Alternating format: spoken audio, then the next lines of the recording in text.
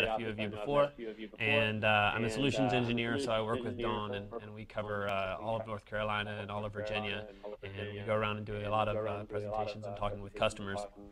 And today, the presentation we're going to be doing is covering ArcGIS Online. And I know that many of you, if not all of you, have used ArcGIS Online in some capacity. But some of you may be some power users of it, and then there may be some of you who are really just brushing the surface of what that is. And so the presentation I'm going to go through today is going to be kind of an all-encompassing kind of thing.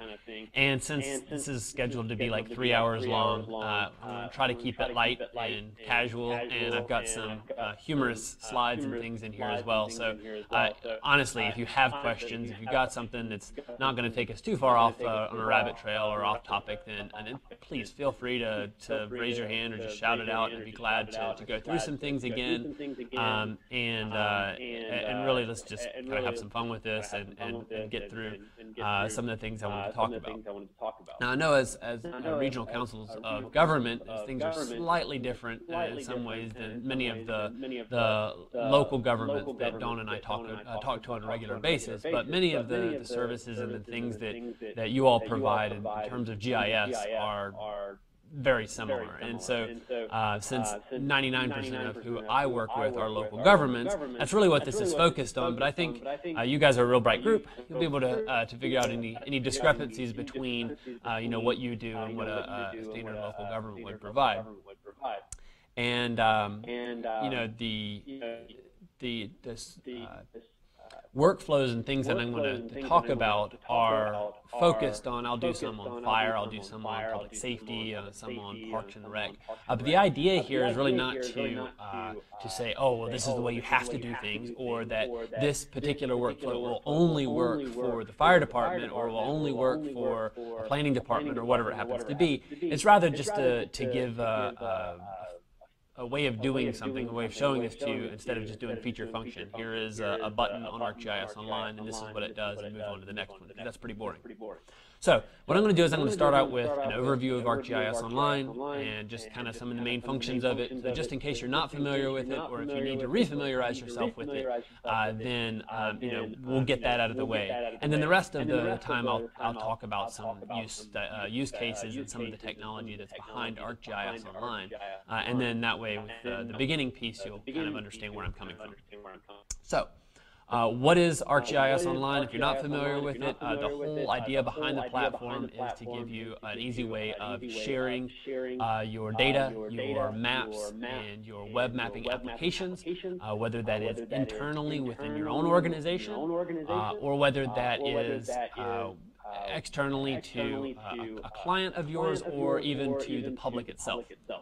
And we accomplish that via ArcGIS Online, which is a cloud-based kind of structure, but essentially what that means is it gives you a one-stop shop that you can log into and then say, hey, I want to add some data to this map, and I want to share that with whoever that happens to be.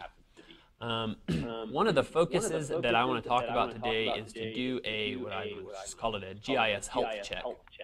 And you may recognize these friendly faces up on the screen as Fred Flintstone and George Jetson.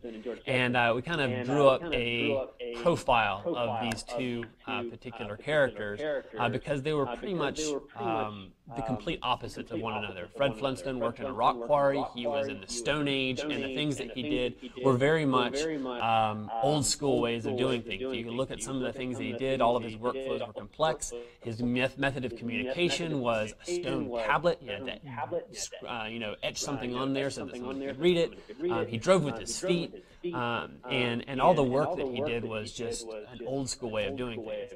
And then on the other side of things, you've got George Jetson, and he was in the future, right? Technology was the mainstay of everything that they did. And we don't have to go through all of these things that are here, but anybody remember where George Jetson worked? Nobody? Thank you. Basically sprockets. And so while you look on the left side and you've got Fred Flintstone who's breaking rocks, and basically his job is a monotonous one thing over and over and over and over. He's not providing a useful end product to someone. And you say I've got splits parcels up there, and that's obviously not a bad thing. Everybody's got to split parcels or do something like that. But if you don't have a return on investment from that, if you don't have an information product that you're producing from whatever it is you're creating, then you're not providing the full value that you could be. And so you look on the other side at George Jetson. He built sprockets. It's basically space sprockets, and those were useful products, something that could be plugged into an end goal and actually create something out of it. If you go down the list and look at some of this stuff, communication, again, Fred Flintstone used a stone tablet. It was a static thing. Once you carved it, it's done. You can't do anything else with it. Whereas George Jetson used live video calls. And I thought that was kind of interesting, because this is the Jetsons came out in the 60s, and that was well before live video calls were actually a thing that you could do, and so they were actually thinking ahead of the future.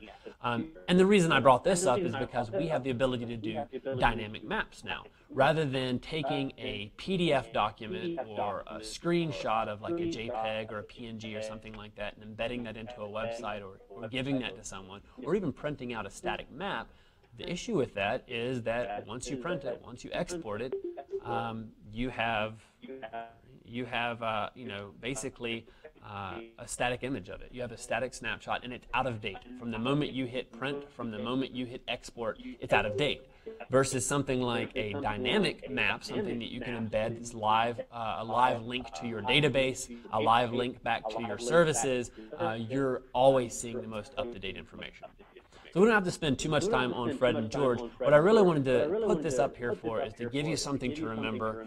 I think at the end of the 3 hours that we'll spend together, if there's one thing you can take away from this is, are you going to be a Fred Flintstone, or are you going to be a George Jetson in terms of technology and how you take it and use it? Are you going to continue exporting and using static information, or are you going to take that information that you have that can be live, that can be dynamic, and take it and mold something out of it?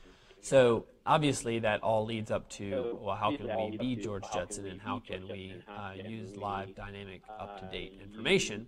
And we're going to focus on ArcGIS Online today. Did I lose my internet connection?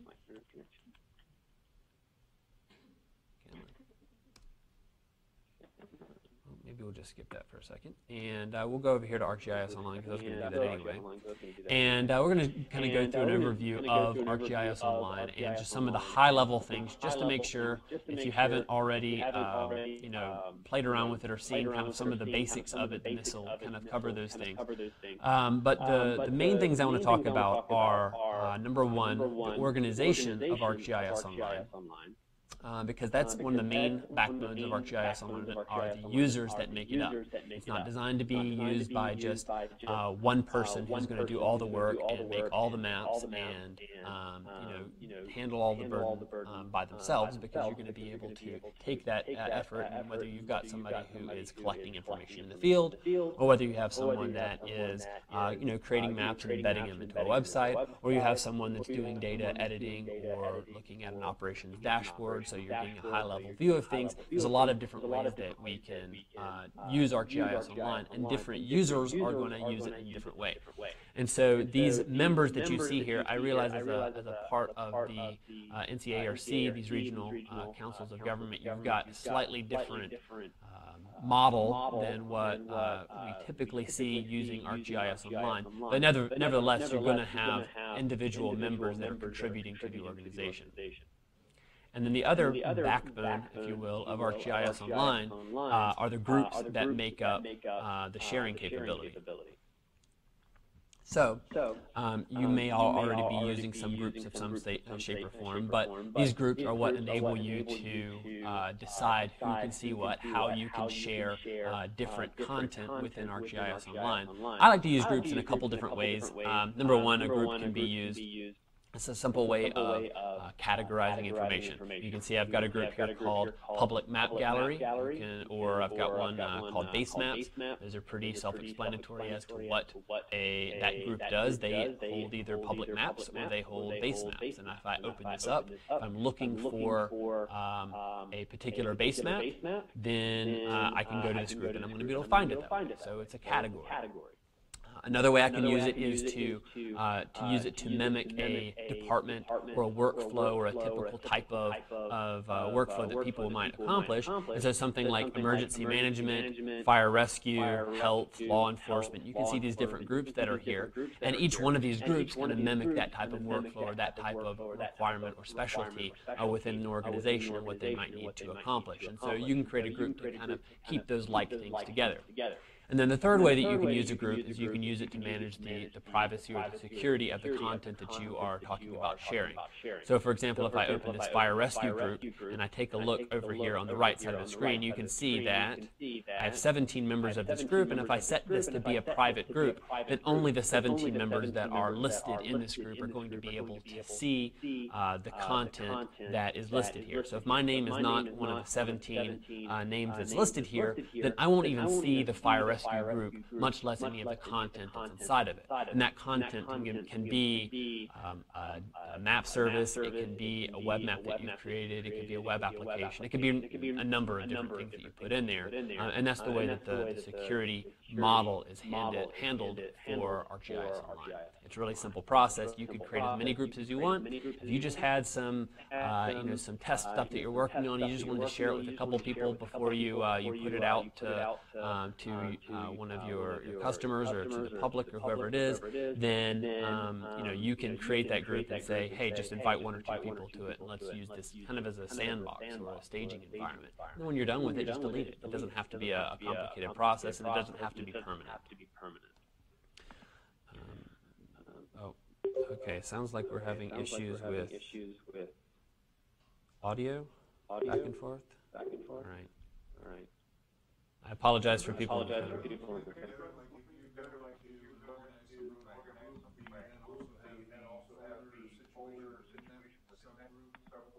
Yeah, so let's take a look at like our public maps gallery, for example. I'll open that up. And in this particular case, since it's a public map gallery, obviously the maps and all the content in here are intended to be available to anyone. So you can see the status of this group is public. In that case, anybody can see it, so you don't have to be a particular username to see that particular content. But maybe you have a group that you want to be available to all of the cogs. Maybe you've got some common data that you want everybody to be able to see. Yeah, that'll link it to, or like the fire rescue group, where you have it linked directly back to the users that are listed in that. So yeah, when I go to a group, any group, and I say I want to invite a member to it. Give me a second.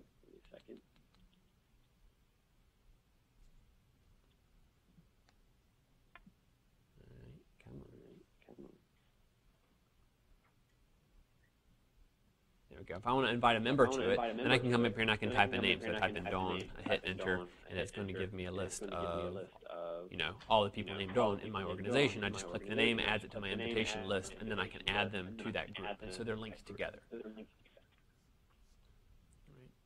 So the last piece that I want to cover in this little section is my content. And so just like any other like online type of website that you might go to that has a username and password, just like ArcGIS Online, whether it's your email, whether it's Facebook, whether it's a wish list that you have on Amazon.com, usually there's some content store capability tied to that username and password that says, hey, this is my version of this website that I'm seeing. And ArcGIS Online is no different. My content is where you access that stuff. So everything that you see on this page, all the folders and all the items that you see in this list are things that I have either created or added to ArcGIS Online. And this is where I get to control their status. So for example, if you take a look at this top item in this list, it's a web mapping application, and you can see it's not shared with anyone. And that's the default status for anything on ArcGIS Online. Is the only person who can see it is the creator of that content. It's just a safety mechanism. You have to explicitly say, I want to share it with someone.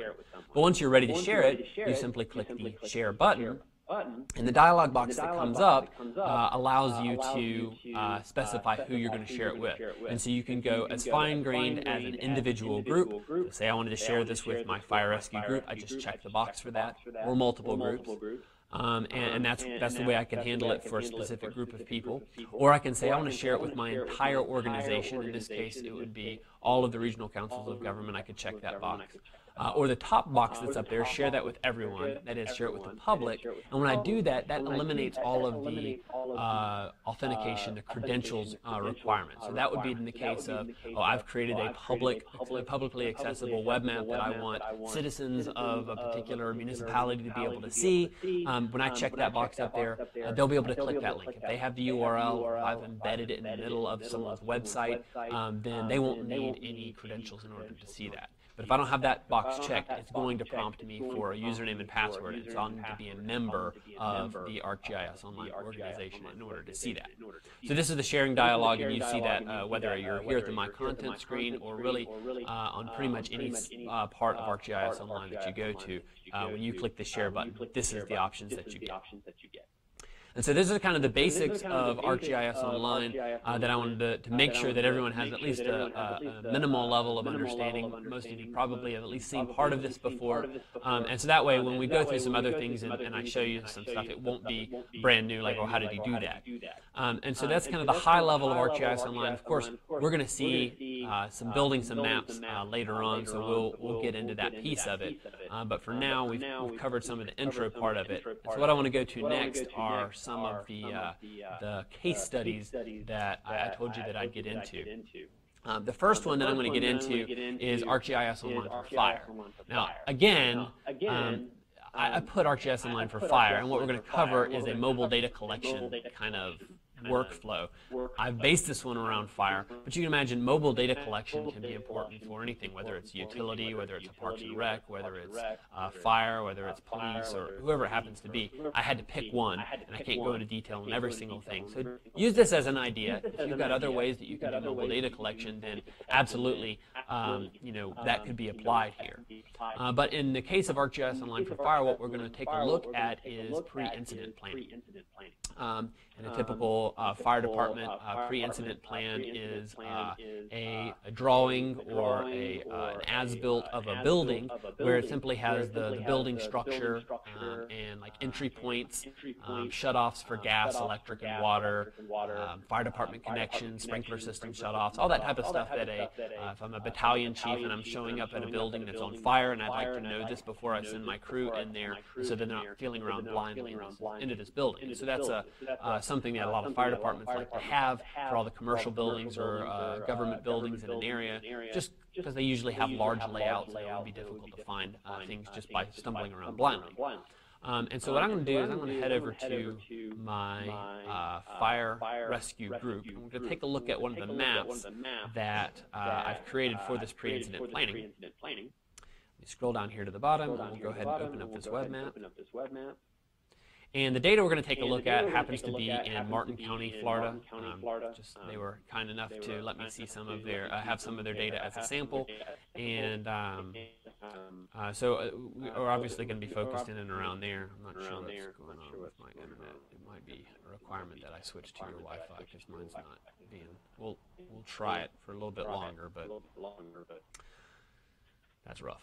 All right, so in this particular case, the purple outline that you see here is a pre-incident plan. This happens to be an LA Fitness building, and if I click on the building, I can get some information about it. I can see the site address, the building class, the contact information. If anybody's wondering what Emmett Smith's up to today, I guess apparently he owns LA Fitness building in Martin County, Florida. But I can see the contact information, email. That's not going to work. Well, we'll just keep with that.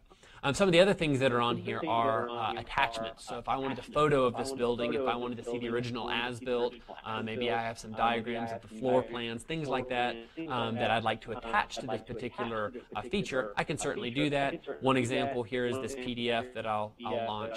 And the funny thing about this is this PDF you see, which is obviously hand-drawn, was the original pre-fire or pre-incident plan that Martin County Fire Departments were using. They actually went out, they sketched the picture of the building, and you can see, well, there's an entry point, there's a pool, there's some chemicals that they use for the pool, an elevator, all that type of stuff. And they had photocopies of this in each fire truck that might have to respond, and they had photocopies of it, and so when they would respond to a fire, they would have to dig through this box, locate this piece of paper, and then, show it to people who might need to be going into this building. The battalion chief would obviously take a look at it, and this was kind of their first due information that they would take a look at. They recognize this is really not the best way of doing things. Like I said, it's a static map. They got to redraw it, re-photocopy it. What happens if they lose it? What happens if it gets destroyed? What happens if they just file it back in the wrong box and later on they can't find it? There's a lot of downsides to this particular approach. So they scanned it in, and then they had a whole digitizing project where they went through for all of their building footprints, and they updated them so they have a digital access for that. But so now you can see I've got a digital building. It also has all of the extra information that came along with that. And so now I can look at this building and I can see all the green triangles up here on the map are the entry points. So I've got a double door, a single door, roof access, a rolling door at the back.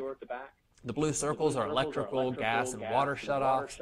I can see chemical areas and all that type of stuff. And this is a really quick way for me to take a look at a web map. In this case, I'm looking at it on my laptop, and I can see this information. And now I know where all the information is for this building. But to take that a step further and either hand this to the crew while they're out in the field, in the case of Martin County, all of their trucks are equipped with iPads, so they can open up the same map on their iPad in their truck, and now they've got their pre-incident plan in a digital format, which they can click on and get all the information that they need. Take that another step further, and you can begin using this for building inspections. So, you can't just do a pre-incident plan one time and expect nothing to change. And so when they do their yearly inspections of buildings and they send an inspector out there, they can take an iPad and take the same web map and update it if needs be. So what I'm going to do, and my apologies to people on the phone because I have no way of projecting this, but I'm going to show a mobile workflow, that's scary, using my iPad.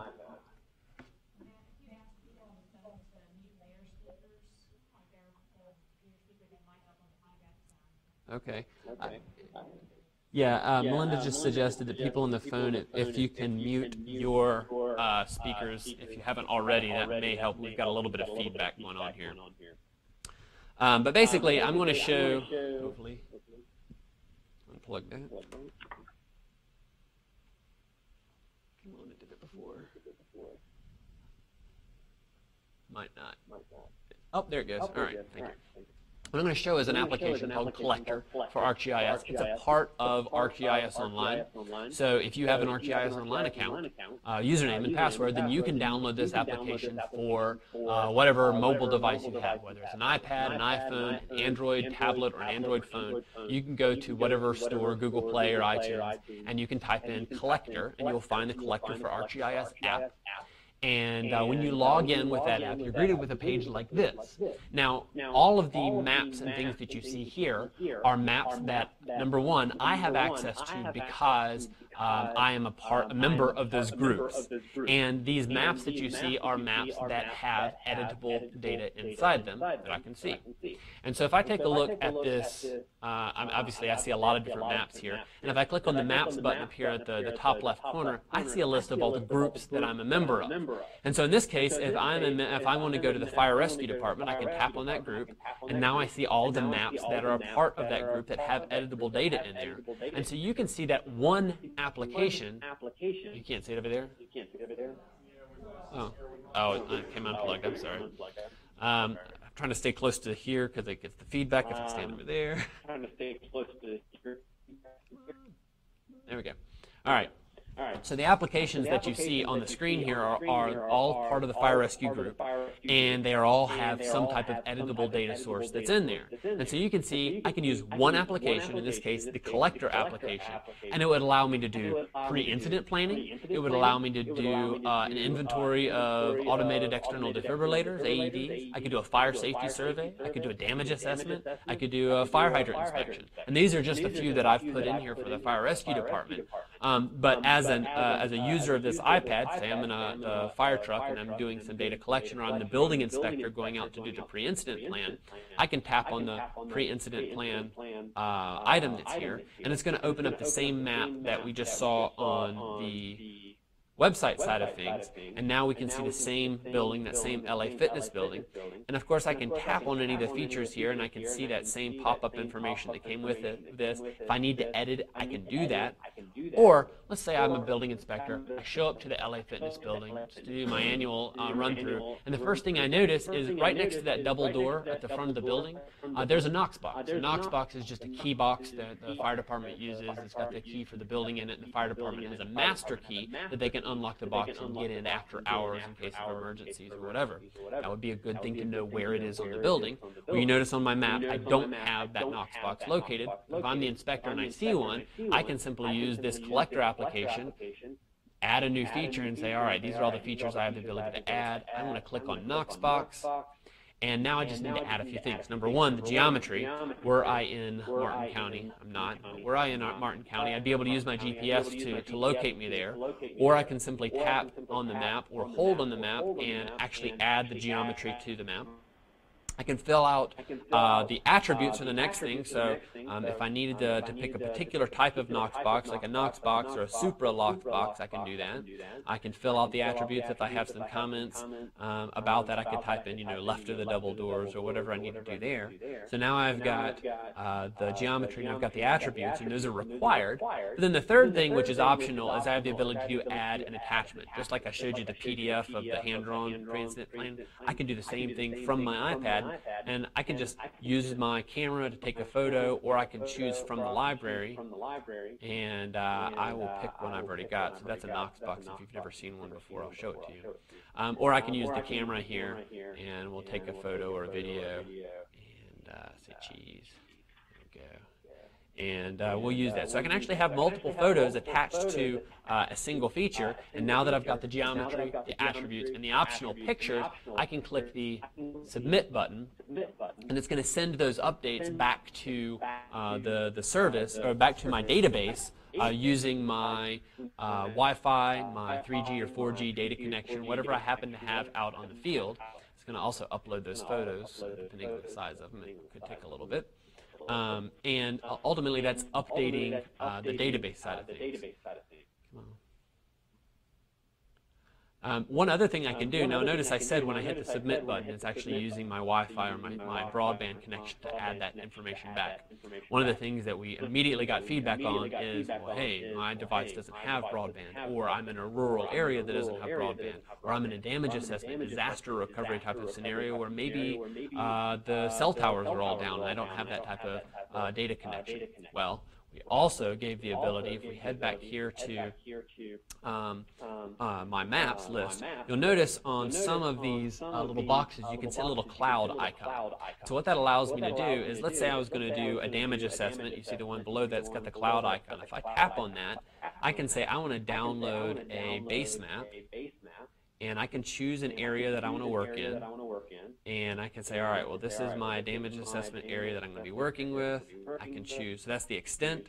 I can choose how detailed I want the map to be, and then I hit the download button. It'll download the map cache, or the base map, and my operational data on top of that to my device. I can go out in a completely disconnected environment, do my data collection, and then once I get back to the office or to Starbucks and use their free Wi-Fi or whatever I'm going to do, and then I can hit the synchronize button, and it'll send all of the deltas of the data collections that I've done. So this application is pretty powerful because, again, it's a one-time download, and you can create as many focused applications or focused maps for doing data collection.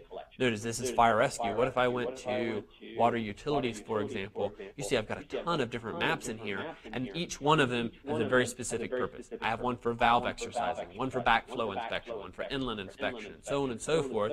Each one of these can be a completely different project. So if you have a shared device, you can still use this even across departments or completely different workflows. It enables you to do that. And it'll work in that disconnected environment. You can add new features, points, lines, or polygons, or you can update existing ones that are there. So you got a lot of capability with this particular device. So now that we've done that, let's go back to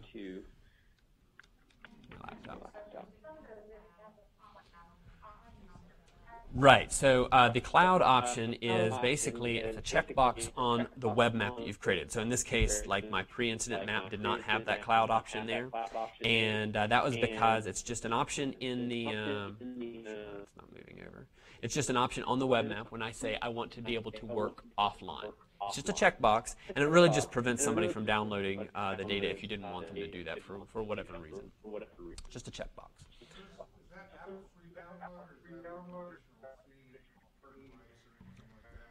It's a free download. If you go to the App Store, it'll be free, completely free.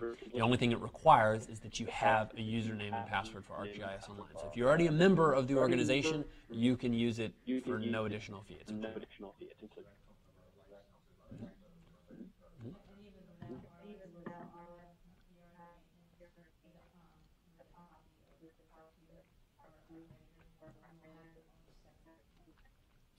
So that's a good point that Carol just made.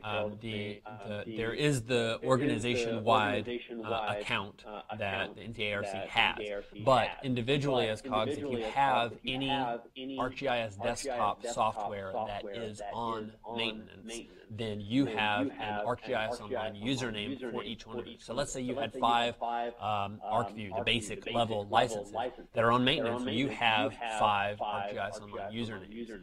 It doesn't matter what the license level is, basic, standard, or advanced. It doesn't matter whether it's single use or concurrent use. You have one per.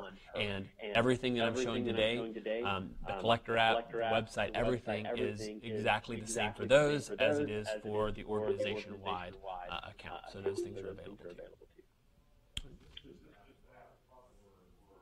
It also it's not available for Surface at this time. It's for Apple and Android. Yeah, so that is a good point in case people on the phone couldn't hear that. The question was about Windows products, like the Surface tablets. The Collector app currently is for Apple iOS devices and Android. It does not currently run on a Windows platform, but we've been getting more and more feedback recently about people using that, especially from an IT standpoint and support for it. And so that is something that our development teams are gathering requirements for. We have absolutely no time frame, no ETA for when that might be out, but it is something that they're doing requirements gathering for. So it's a possibility for a future release. But for now, it's iOS or Android. All right. So if we take a look back at this map that we were just at, we just did our editing on there. If we just pan this map to update it, we should see our Knox box show up. Should.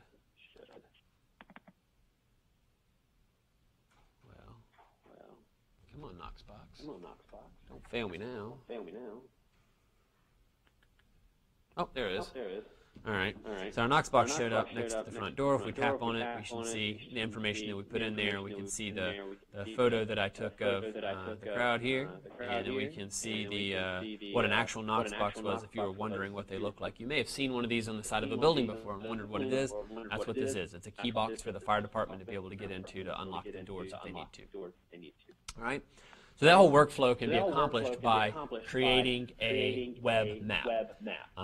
If you haven't already realized this or haven't used them very often, then this web map is what pretty much everything in ArcGIS Online is based off of. It's the centralized component of ArcGIS Online, whether it's a web application you're going to build, whether it's the collector application that you're going to build something based off of, whether you're going to embed something into another website.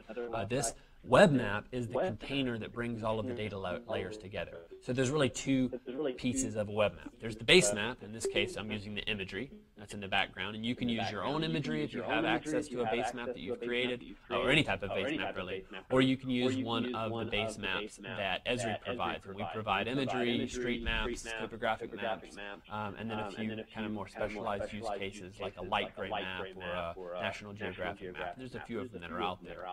So you can either mix and match. You can use only Esri's, or you can use only your own. It's entirely up to you. So that's one component of the web map, is the base map. And it's really just your frame of reference for what you're looking at. And then the other component, of course, are the operational layers. In this case, for our pre-incident plans, it's the Knox boxes, the building footprints, the shutoffs, and all of that. And that's obviously the information that you're really out to query or to edit. That's what you want this map to be based off of. Right? So that whole process doesn't have to be difficult. In fact, when you set up a map for using with Collector in a mobile data environment, there's nothing special that you have to do to the map to make it mobile enabled. When I create a map, I've got my base map and invited my layers to it. I click the Save button, I save as. In this case, I'd already saved it as pre-incident planning.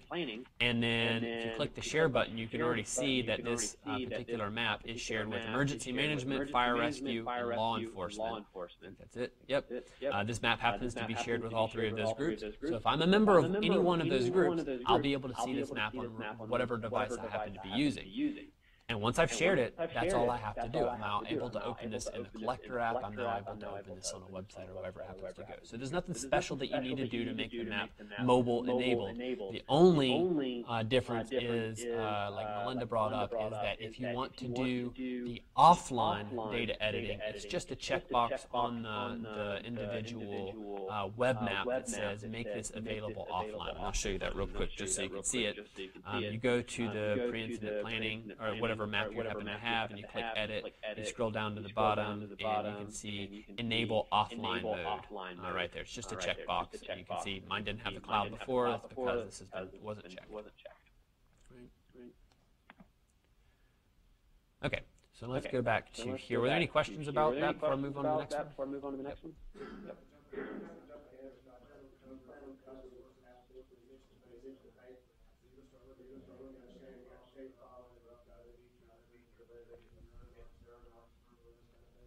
I can certainly do that. That's, I mean, and I don't have a particular spot where I was going to be talking about data sources. So, I mean, we can actually cover that a little bit right now if you'd like, since it is relevant to a lot of what we're going to be doing.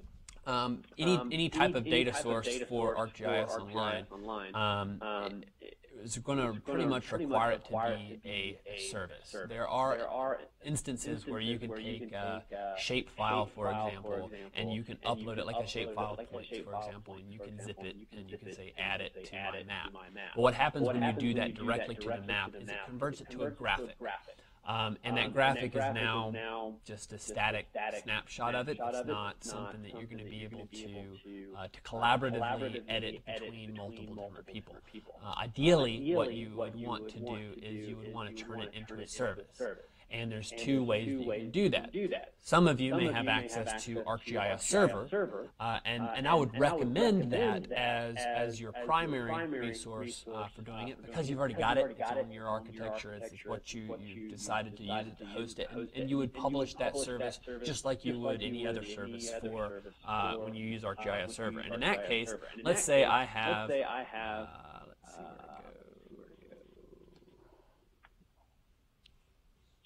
let's say I've got some services here. I'll take a look at some. This is an ArcGIS server that I've got running in the Esri Charlotte office, and I've got a service like this damage assessment service here. I can copy this URL, I can go over to ArcGIS Online, and I can say I want to add a new item to ArcGIS Online. I want to add it from the web, and I just need to paste in that URL to that service. And all this is doing is telling ArcGIS Online that that server and that service exists. It's not copying any data. It's not moving your data up to the cloud.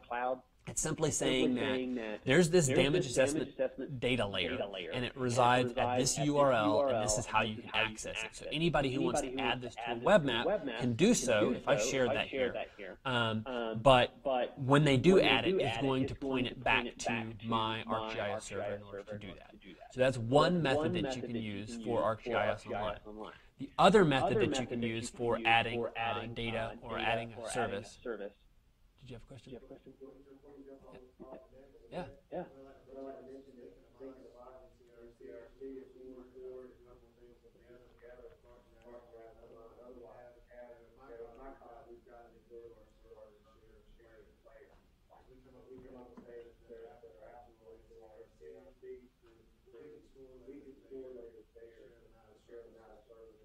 Right.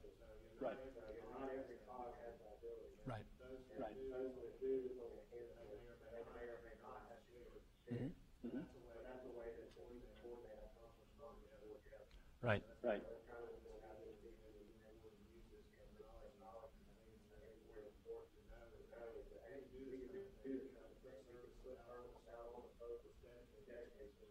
Absolutely. And to that point, what happens is if I had finished that process of adding that item and just clicking the Add Item button, what would happen is I would then have an item, just like you see here in this list, that would have been called Damage Assessment or whatever I decided to call it. And then if I chose to share that with, all of the cogs, for example, then anyone who wanted to go and access that service can go to their map. They can say add a layer, and they could just do a search for damage assessment and add that to their map. And so what you can begin doing is kind of mashing up different data sources that may be coming from a variety of different locations, may all be pointing at a single server or whatever it happens to be, but they can be from different regions or whatever it happens to be. You can, and you then begin using ArcGIS Online almost as a content management system, which it can certainly be, and the groups become ways of organizing that content, and the users become ways of handling who can access that content, or if you just want everyone to be able to access it, then it just becomes a centralized repository for those data sources that can be useful for everyone. Doing is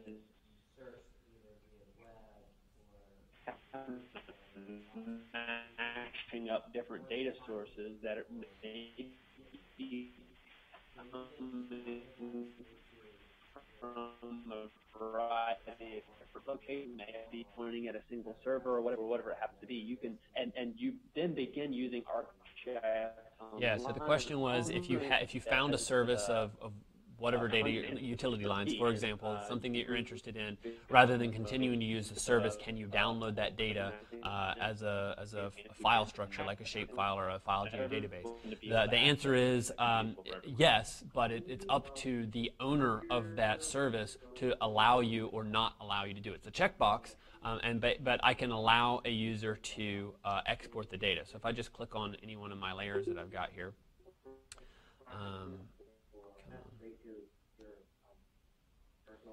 All right, maybe not. It would be a checkbox, and if I enable that, if I say yes, enable other users to download this data, then when you, for example, are interested in downloading this data and you click on that layer, there's an export button, and the export button says, do you want to export it as a shapefile? There's a newish function that allows you to download it as a file geodatabase or as a CSV file, I believe. Is in there. What's going on? But then you'd also have those same or separate restrictions on upload. So he couldn't like download a data layer from my region, alter it, and then re-upload it. Right. So what happens if he downloads the data from your region and then alters it and uploads it? He would not be overwriting yours because you have the ownership access of that. If he re-uploaded it, then he would be creating his own copy of it, and so that is really where it's got to come down to, and that's where especially this kind of organization of the cogs are a slightly different use case, because you need more governance kind of in place to just say, hey, look, if you got this from another region, for example, then we need to have some rules in place that decide who can upload that region's data, for example. You obviously wouldn't want to have you have a copy and then he uploads another copy, and now which one's the original, which one's the correct data source? But if we were like putting in layers, say water infrastructure statewide on a map that we're getting from our municipality,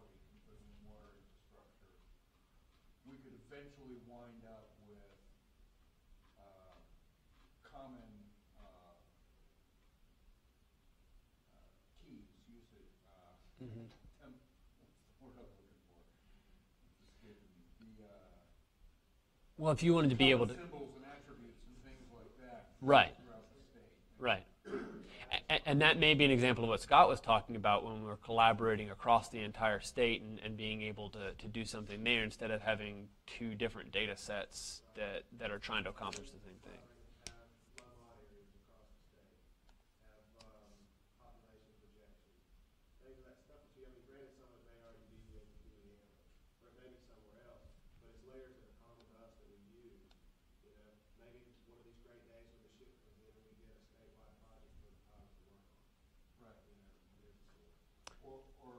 Or in prep for that, as we sit there and say, if we could only, and then we're asking for a statewide funding to, build what infrastructure we know, or, I mean, we're working on regional hazardous mitigation. Our counties are suddenly, I guess you're all in the same boat. FEMA's wanting to see the county plans merge together into these regional hazmat plans, which is probably our most current project for this. There's two things I would say. Everybody who's realizes or has identity, we're all administrators.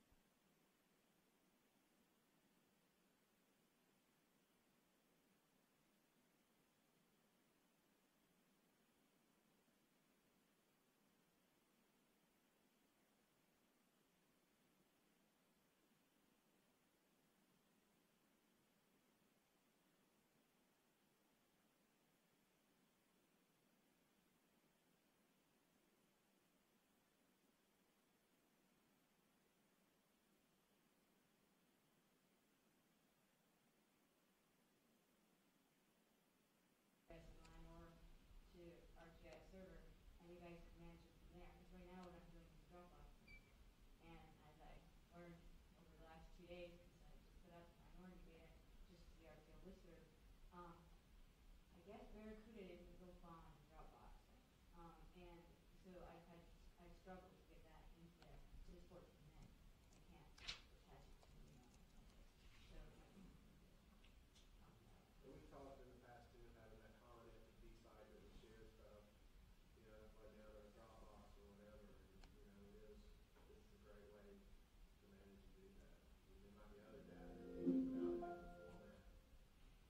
I like the idea of this. There are 4 other callers on the call. Clear up the benefits of everybody. I can open up an FTP for my agency and just have our own Dropbox. And then it's just really the value of the Well, those are, I think those are other, continue with this. All right, sorry, people on the phone are able to hear me now. All right, there we go.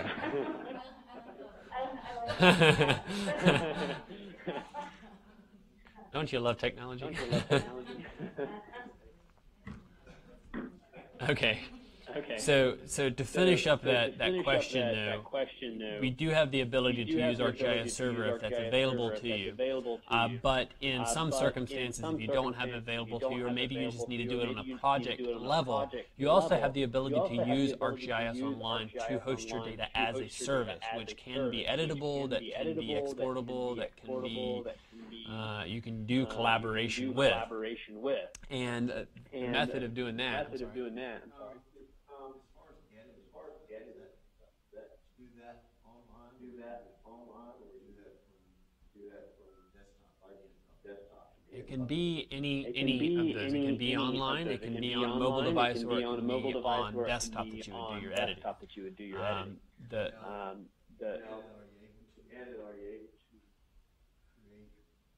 you able to create assets and everything? Well, so let me walk you through a scenario. Let's say you are going to create an application for damage assessment. You would start on the desktop side of things, and you would create a file geodatabase, for example, and you would build the structure that you want in there with the features the domains if you're going to put those values in there and all that type of stuff. And once you have the data set defined as you want it, then you need to turn that local data, file geodatabase, into a service that can then be accessed via the web.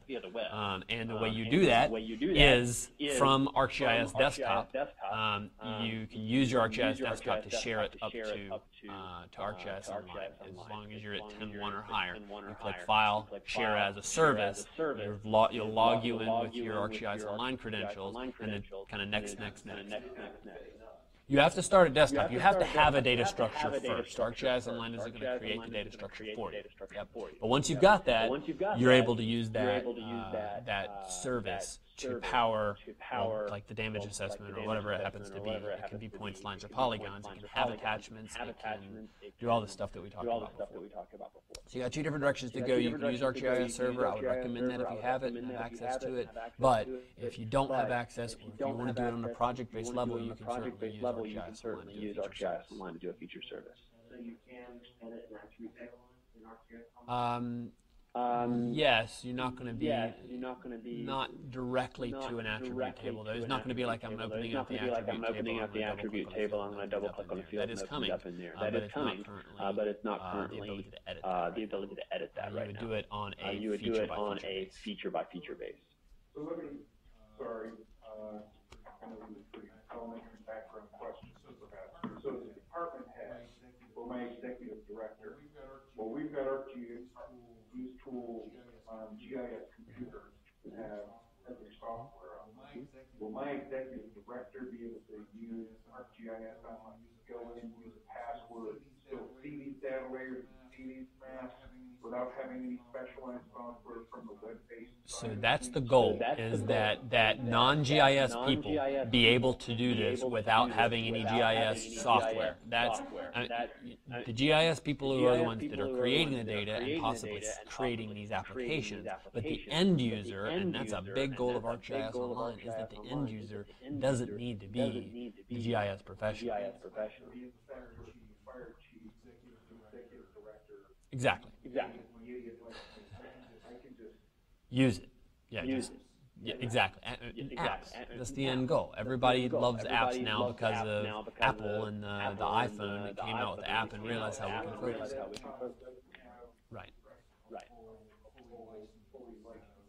Right.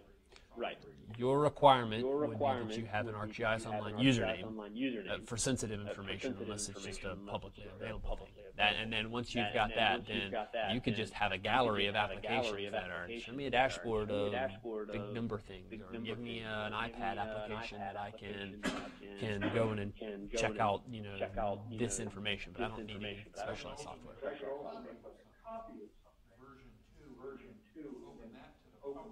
Sure. Yeah. Sure. Literally, executive director from his house, if he gets locked down as a situation. Yes. Yep. Exactly. And I'll show some examples of that a little bit later too, of the executive side of it. Nope. That's why we're here today. All right.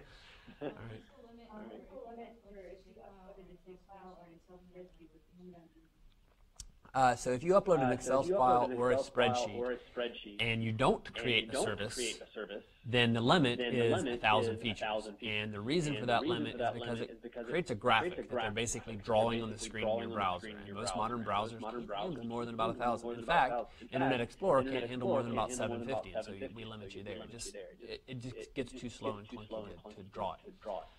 And so if you do choose the option to turn it into a service, then it's drawn server side versus client side, and there is no limit to the number of features that you can put on there.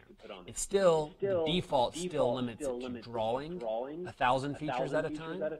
You can override that, but for the most part, we would prefer that you handle that drawing via scale ranges. So if I've got 1,000 points on the map at this scale level, then I want to change it so that it's not drawing basically.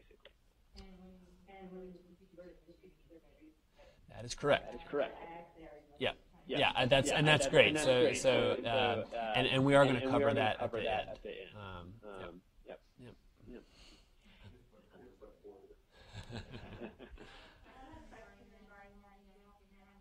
About credits? About credits? Go ahead and ask him now. Go ahead and ask him.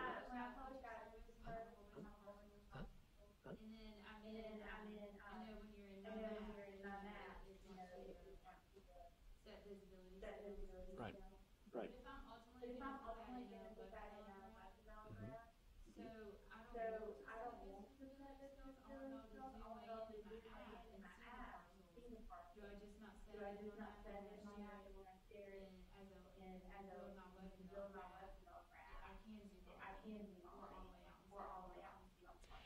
The web application is going to use the web map for all of the settings. So it's still going to limit you to, it's not going to draw all of those parcels. If you have 50,000 parcels that are attempting to draw at the full scale of a county or whatever it is, it's not going to draw all of those by default. Unless you go and override and say, I want to be able to draw 50,000 features at a time. It's not going to draw all of those by default, and it's going to recommend that you set a scale range. The web application that you build based off of that is going to fall under the same restrictions. There is, when you create the service, one of the questions in that little dialog box that comes up is max feature count, and the default is 1,000. You can override it, but you would want to play around with that and kind of see. If we're talking about 50,000 parcels, it might take a while to draw. So it just depends. That's going to be up to your discretion to determine whether or not that's an acceptable drawing time to you, or if you need to bump it down and play around with the scale ranges a little bit more.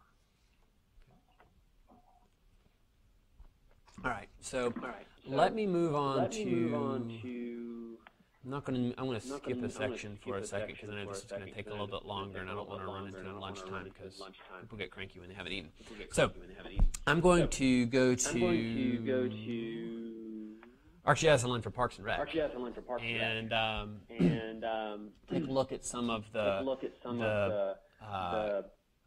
crowdsourcing capabilities of ArcGIS Online. You're all familiar with crowdsourcing concept, getting a lot of people, usually the general public, to contribute to a project, maybe unknowingly, but basically for bringing in information. It might be tree inventory, like, hey, use your phone, take a picture of the trees in your neighborhood, and we can contribute to this database. And so rather than having to send a crew of people around through all these neighborhoods, you can use a large number of people to contribute to this database. We have some capabilities within ArcGIS Online to allow you to do some of that stuff. And a lot of the ways that's come up has been through 311 type of applications. Things like, oh, there's a pothole in my street, or somebody stole the street sign, or there's graffiti on this building, or that sort of thing. And giving someone an easy way of providing that information back so that you can go and handle that particular situation. The issue there means that because we're relying on the public in this case to handle this process, it's got to be very, very simple, because you're not going to be there to show them this is how you do it. It also has to be very easy and quick to do it. I had read an article a couple years ago that was talking about the iPhone and applications for the iPhone, and it was saying that the average person spends 67 seconds on an app. And if they haven't figured out how to use that app within 67 seconds, they delete it and they never use it again. And then it's just basically the way that consumer technology is these days. Now, unless that application is just vital to your existence, then yeah, pretty much it's like, oh, this is too clunky, or it's too confusing, or there's too many buttons, or it's slow, or whatever it happens to be. Just longer than 67 seconds, delete it, I'll find another one that does the same thing, or I'll just do it without it. And that goes double, I think, for citizen engagement type of applications, because I'm already, if I'm a citizen and I'm thinking, well, man, here I am trying to be a good citizen and report this graffiti on the building, or this overflowing, manhole, or whatever it happens to be, then, I tried, and this is too complicated, and so too bad. You don't get my help. So we need to make it as simple as possible. And one of the ways of doing that is to not require them to download an app, because let me tell you, if I'm walking down my neighborhood, well, actually, in my neighborhood, if I see a manhole that's overflowing or something like that, I'm likely to figure out some way to report that. It might be calling 311 or whatever it is. But something lesser, like, oh, there's graffiti on this sign, am I going to go download my city's web app that lets me report things, figure out how to use it, and then submit this? Probably not. So we need an easier way of doing that. And one of those ways is using a web application. Again, it's something that you open up in your browser, which means there's no download required to use it. But in that case, it needs to be a mobile-friendly type of app, because chances are I'm not carrying this out around while I'm walking on the greenway or down my neighborhood. So it needs to work on something like this that I've got in my pocket anyway. And so what we're going to take a look at is a citizen feedback type of application. In this case, the Mecklenburg County is currently having some issues with coyotes. Lots and lots of coyotes are showing up in parks, greenways, trails, and things like that. And people have been calling 311 and reporting these. But the issue is, how do you report where a coyote is? If it's in a park, or okay, I know I'm at William Davies Park, I can say that. But what happens if you are on a greenway trail? I can say I'm on the 4 Mile Creek Greenway, but that's a pretty long trail. I have a difficult time giving you an address as to where that is. And the county had come up with a Google Docs kind of spreadsheet form that they had created that citizens could go to from the website and say their name and their email address and phone number. And this is the address that I saw the coyote. But again, if I'm on a greenway trail, I have no idea what the address is. I don't even know where I parked my car. I just know it's over there. And so they would just type in, 4 Mile Creek Greenway, halfway down. And that doesn't help at all for actually reporting the coyote sightings. And so what we're going to take a look at is an example of a web application that can be used in lieu of this Google Docs type of form that you put in there. And it provides an interactive map for actually submitting the information, but it's designed in such a way that it'll work on somebody's phone, and that it's so simple that anyone can do it without needing someone to give them directions on how to do it. So I'm going to walk you through the process, and this will cover a couple things. Number one, it'll cover how to create an actual map, and also cover how to create a web application. So at this point, I've started with a base map. I just chose an image service, an imagery-based map. And then if you click on any one of these coyote footprints that you see here, you'll kind of get an idea of some of the data that we're hoping to collect with this form. There is the name, so this is the citizen's name, the contact information, and we're not forcing them to give us an email address or a phone number. It can be either, so it's just a text field. And in this case, in my database, I can set this up where I have a required field, or I could just leave it as a non-required field, depending on how much information I want to force my user to give me. If I make it a required field, before they can submit this, they're going to have to fill out something new. This request information field that you see here is basically a, can we contact you for more information? Yes or no. It's just a Boolean, yes or no checkbox that they'll get. And then a comments field or a notes field that's in there. And then you can also see that attachments are enabled for this. So if we want someone to be able to take a picture, then they'll be able to do that from this particular application. So there's just the bare bones of an application, just really 4 different potential entry points for someone to have to fill out. And this is Mecklenburg County. These are some coyote sightings that we've already got in there. But what I want to do, now this has already been saved, coyote sightings map, I'm going to click the share button. And you've already seen that we've shared this with everyone, because this is going to be a publicly accessible map. This is the sharing process. And what we want to do is we want to make a web application. Now, if you haven't seen this before, ArcGIS Online provides quite a few templates for out-of-the-box web applications. That's another pretty big focus for ArcGIS Online, is actually focused maps and applications. We don't want the one-size-fits-all application. I'll get into that a little bit later on, but especially for something like this citizen engagement type of application, it needs to be so focused that it does exactly what it needs to do, no explanation necessary, let's just get it over with. And so there's a bunch of these apps. There's a basic viewer that allows me to do measure tools, print tools, searching, and stuff like that. There's an editing application that's in here. We're basically taking this map that you see here in the background and we're fitting it into an application that gives you a limited number of tools so that it accomplishes a single task, rather than a one-size-fits-all thing that requires some explanation. The one we're going to take a look at here is this GeoForm app. And one of the cool things about these web application templates is they all work pretty much the same exact way. When you locate one that you're interested in, you click on the little drop-down box underneath it. There's three options. The first one is that we can preview what that application is going to look like. They're all powered by this web map that's in the background. But in this case, I can preview, oh, what's this GeoForm look like? I can click that box. It's just going to pop open a sample template and you say, oh, that's what it looks like. Sounds good. I'll go with that. But then the other two options either allow you to A, download the source code for the app. So if you wanted to download this, host this on your own web server, even customize it, they're all JavaScript. If you wanted to customize them and add your own functionality, you could certainly do that. But that's not even a requirement, because the first item that's up here is the ability to publish it directly to ArcGIS Online.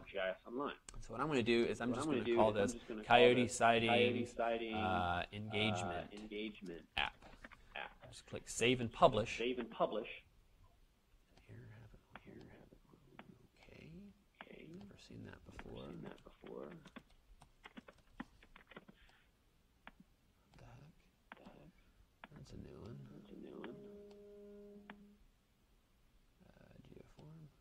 GeoForm.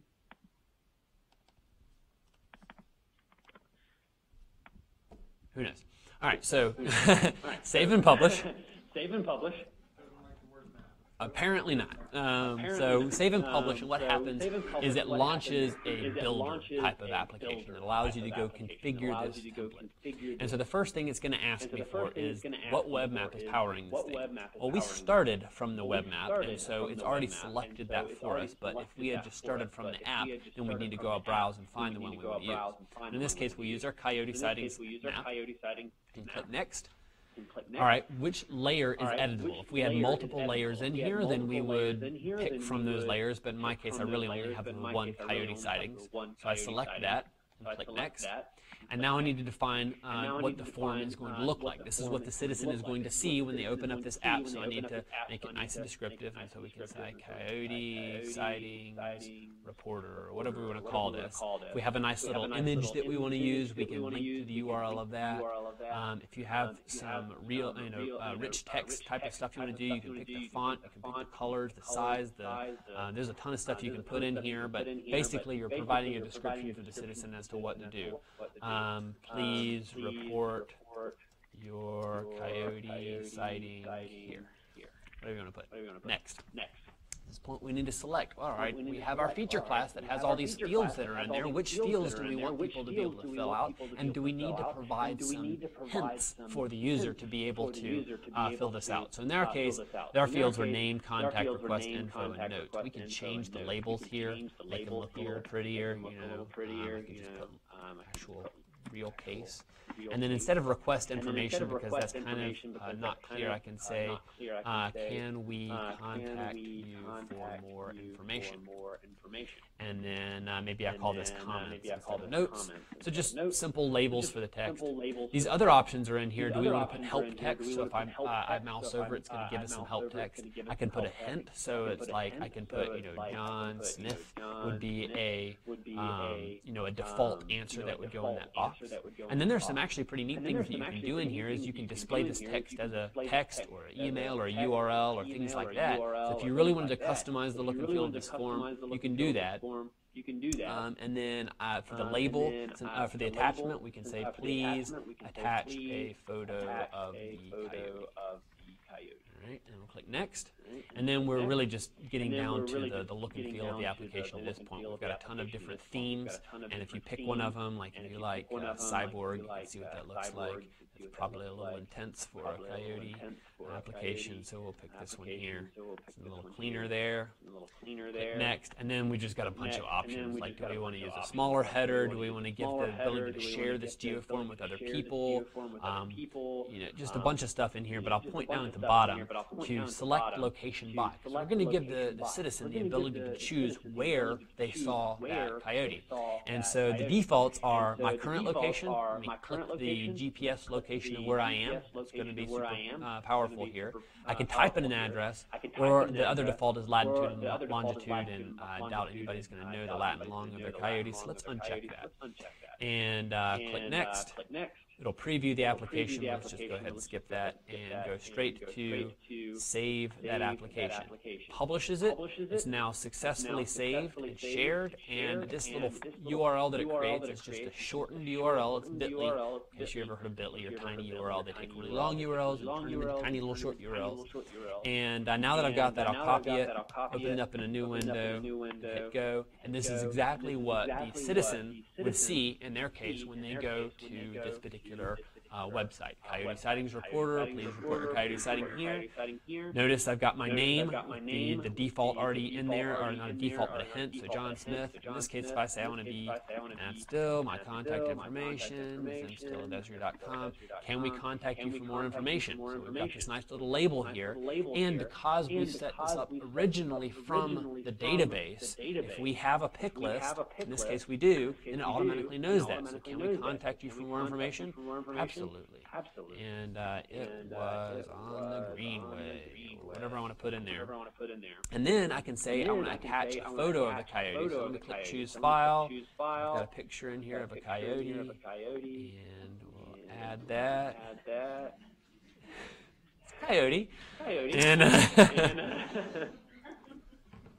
And then my final option is, all right, I need to select the location where I saw that coyote. And this is where it's really just heads and tails better than the form that Mecklenburg County is using, because I don't have to know the address. If I'm on the Greenway, I'm certainly not going to know the address of this coyote, but I can click the Locate Me button, and it's going to zoom us over to Kernersville, would be my guess. And all right, there we go. So now we've got the coyote sighting. I can pick this up and drag it around or put it wherever I want to put it, which is in the middle of that field. And then I can click Submit Entry. And now it says thank you for your contribution. So now it knows that I've submitted this information to the map. If I want to tell my wife about this, or my friends or neighbors or whoever else, then I can share this via Facebook, Twitter, Google+, email, or just text this link over to them. And now we've got a really simple form for sharing this information. Show you one last little thing. I'd mentioned that this is really more designed for the mobile type of user. If I'm going to be on the Greenway especially, I'm not going to be carrying my laptop.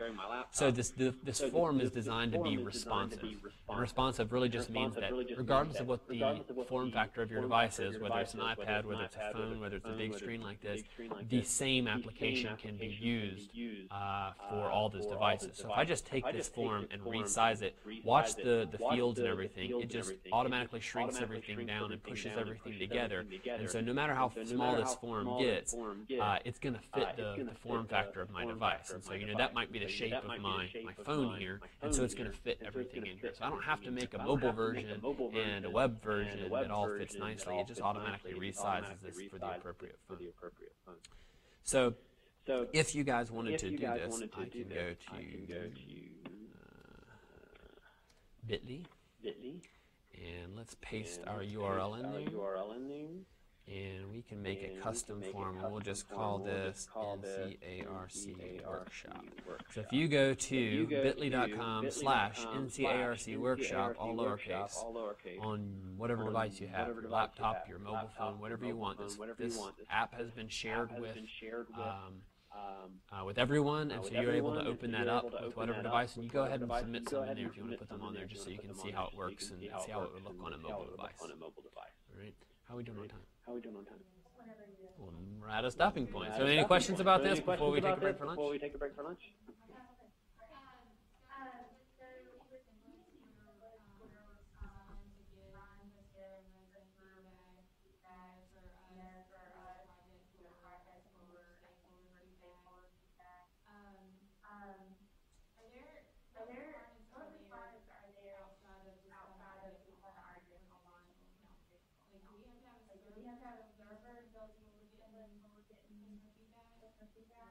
Nope. So if you take a look at the example that I just showed right here, the service itself is actually housing the data, can be hosted on ArcGIS Online, so no server requirement for that.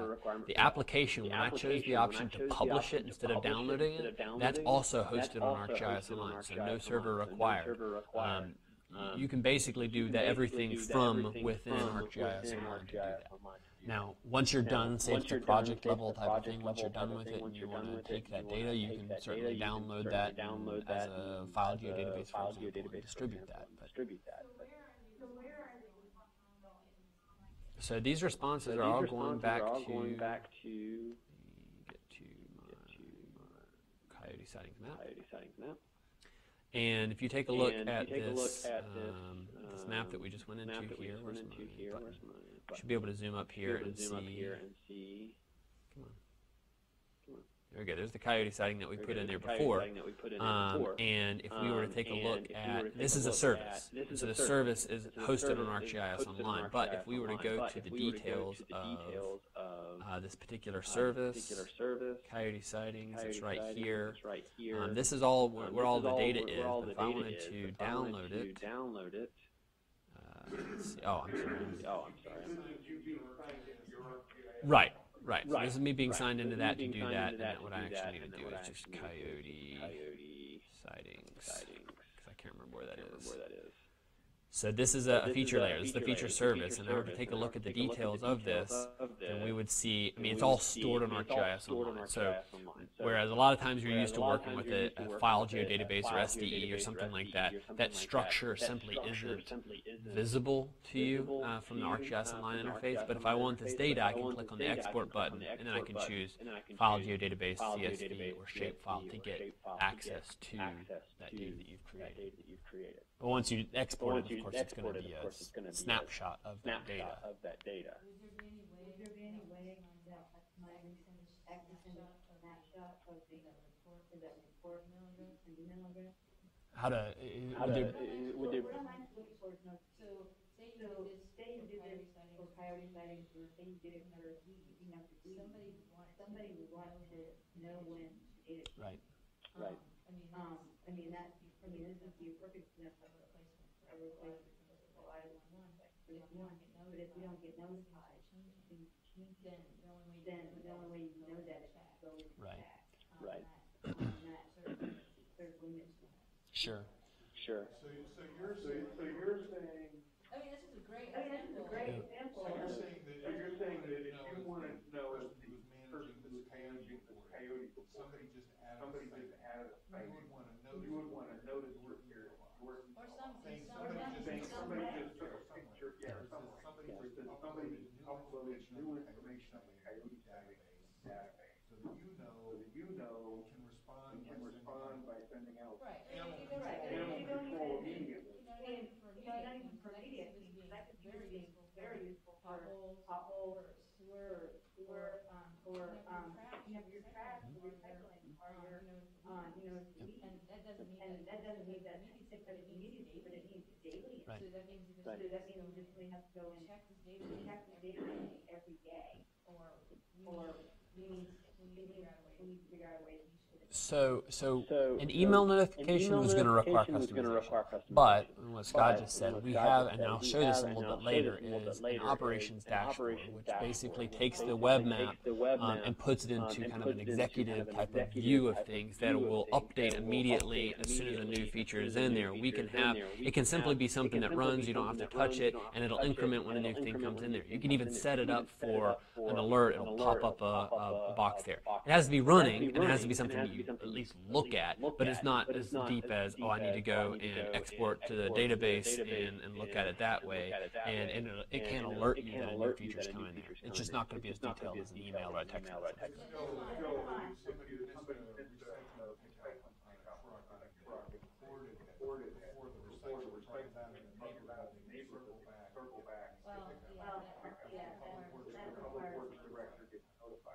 If the Public Works Director that you've created a dashboard for, and that's just one of the apps that sits on his desktop that just runs, and something pops up on the screen, and he sees that, yeah. Right. Right. Yep. You got it. Yep. You got it. All right. Any more questions? Otherwise, I think.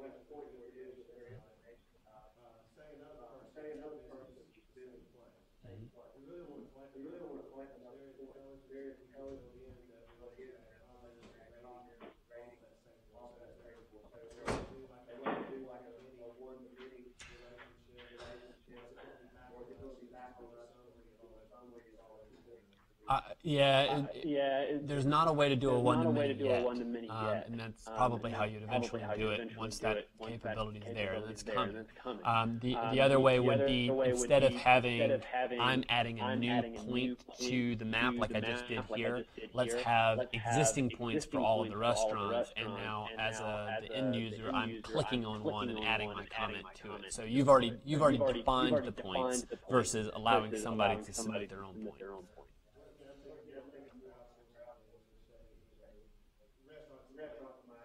Sure.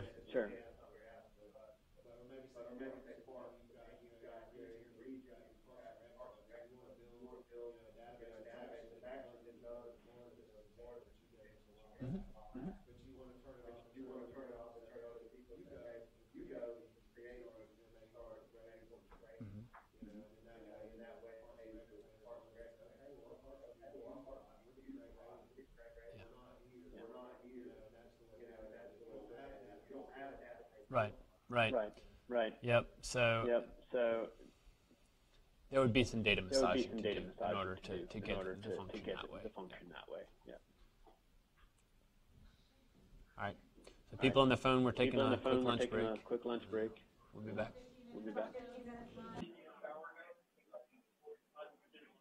All right, everybody. We ready to get started again? Okay. Cool.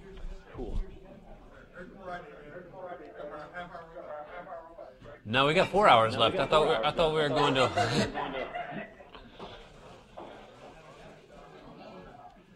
I was told I got as long as I wanted.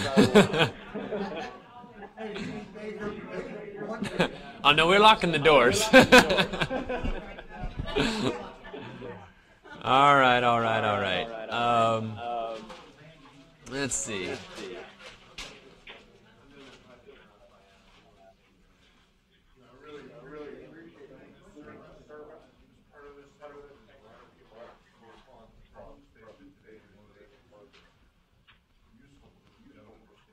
Sure.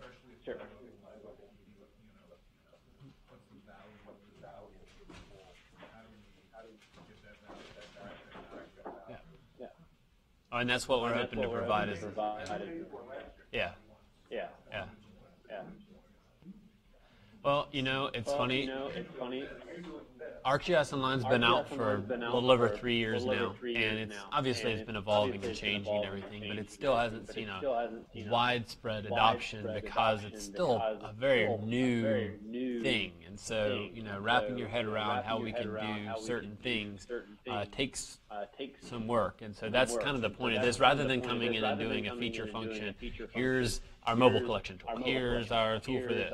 And that's why I at least wanted to put this into a couple of use cases for specific departments or functions like that, so you can kind of apply the technology to a workflow or something and get you thinking about that. So, all right, cool. Well, thanks. So we're going to go into ArcGIS Online for assessors. The idea here is that a lot of assessment operations are coming from a tabular point of view. And granted, assessors is just one location that uses tabular data. When I talk about tabular data, I'm talking about spreadsheets and tables and things like that. And in this case, I mentioned this before, but this whole static the static workflow, the static maps, static documents, PDFs, JPEGs, things like that are they're outdated from the moment that you hit the export button. And then from a tabular standpoint, there's certainly a lot of data out there that is in a table, a lot of useful information. But coming from a mapping point of view, obviously being Esri, that's what we focus on, a lot of that information can be better understood when it's applied in a locational fashion. So number one, we want to say no PDFs, no JPEGs. We are in 2014, we can be dynamic. We can share this as a live information service rather than an exported data in many different cases. Number two, we don't have to be tabular in every shape or form. I'm kind of picking on Mecklenburg County, but because that's where I live. So Mecklenburg County, they put on the Charlotte Observer has a link into their delinquent tax records. You want to go look up a delinquent tax, a business or an address or a home or something like that. You can go to the site, and if you know the name or the address, you can type it in. You'll get a list of all the ones that match that, but it doesn't give you any idea as to where that is unless you just happen to be familiar with that address. And so what we want to do is we want to take some of that static information, some of that tabular information, and begin putting it into a format that is a little easier to read and it can be live. And so in the case of let's see if it comes up. Palm Beach County, they put together on their website, on their newspaper, they have an embedded map in the middle of their site that shows, I think this is value change, in the market value change, yeah.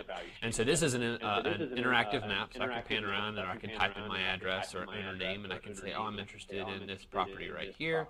I can click on it and I can see the description. It's a single family. It's had a 36.9% change in market value since 2013. Here's the numbers, and it's just gleaning this information from the database that's there. So I can see in 2013 it's worth 88,000, in 2014 it's worth 121, and so this is an interactive way of viewing information that prior to this was in a table format. So what I'm going to do is I'm going to switch over to a table and take a look at some of the tools that come with ArcGIS Online that allow you to work with large tabular data sets. But they put it in a format and a function that will be familiar and comfortable for users who are more apt to use Excel. So we have a product that comes with ArcGIS Online. So just like Collector, if you have an ArcGIS Online username and password, then this is free. There's no additional charge for this. It's called Esri Maps for Office. You install it into Excel and PowerPoint, and what it does is once you've installed it in the ribbon interface, if you're familiar with Excel at all, you're probably pretty familiar with this design. You get a new tab up here at the top that says Esri Maps. And so if you're familiar with Excel, when you click on these tabs, you get a series of buttons that allow you to perform the different functions of that tab, whether it's a data view or formulas or things like that. But when you get to Esri Maps, the first thing it's going to ask you to do is sign in, and of course that's going to be your username and password for ArcGIS Online. And once you've done that, you'll begin to use some of the other tools that are here. Now before I do that, I'm going to kind of explain the data that we're looking at. It's just Mecklenburg County delinquent tax data from 2011, I think, maybe. So it's fairly old. Yeah, 2011. There you go. A couple years old. But the basic premise is going to be the same for any year's worth of data. It's just tax year number, the owner, property owner, their address information. You get over here on towards the middle of it, you can see that the important information is the amount that they're delinquent, the amount due. And so you can see all of these values that are in here. Now what I'm going to do, there's 59,000 records or something like that in here. That just takes a lot of data to work with. We can do it, it just runs slower, so I'm going to do a filter on this and only show me the records that are above $5,000, just to narrow it down a bit. And that'll take it down to 1,083 records, which is much more manageable. And now that I've done that, what I want to do, I've signed in to ArcGIS Online, I'm going to click the Insert Map button, and that's going to insert a live map right here within our spreadsheet. And so now I can begin to move around the map. And what we want to do next is we want to add some data to this map. Now, how do we add tabular data to a map? Well, we of course need some type of location-based information, and there's a couple ways we can do that. If I click the Add Excel Data, it's going to take a look at my table here, and it's going to say, well, you've got multiple different ways of representing this data. You can use an address, which I happen to have here, so I could geocode this data from the address that I have in my tables to use ArcGIS Online's World Geocoding Service, so I could use it anywhere in the world. If you have your own geocoding service that you provide for your area, then you could certainly use that instead. You could also do it based off of latitude, longitude if you have that for your information, U.S. cities, states, or zips.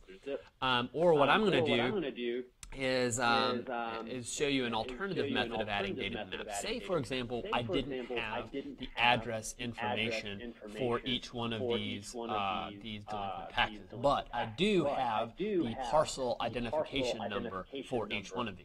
That's a pretty common thing, that I would have some type of unique identifier for my data set. Now, where else would I find a parcel identification number? Well, I would find it in a parcel data set. So I happen to have Mecklenburg County's parcel service, and what I'm going to do, I've already registered, like I showed you before with ArcGIS Online. You click Add an Item, you say here's the URL for that service, and I'm going to add it to ArcGIS Online. I've done that, and I'm just going to add a custom locator type. I'm going to click Add, and I'm going to search my organization for Mecklenburg Parcels. And we're going to find that Mecklenburg Parcel Service. I'm just going to select it. And so all it's doing is saying, hey, Mecklenburg County has a ArcGIS server. It's got a parcel service with all that information in it. One of those fields being a parcel ID. And here's the layer name. And now it's going to ask me, well, which columns do I want to make searchable? In this case, basically, I've got the parcel ID number in my table. I want to be able to match it to the parcel ID field in the service. Well, it happens to be at the top, and so that's PID. And so that's the only one that I care about. That's what I'm going to do my join based off of. I'm going to click Next, and then it's just going to say, give me a name. So we'll just call this Mecklenburg Parcel Locator. Click Add. And now it's added to my list here.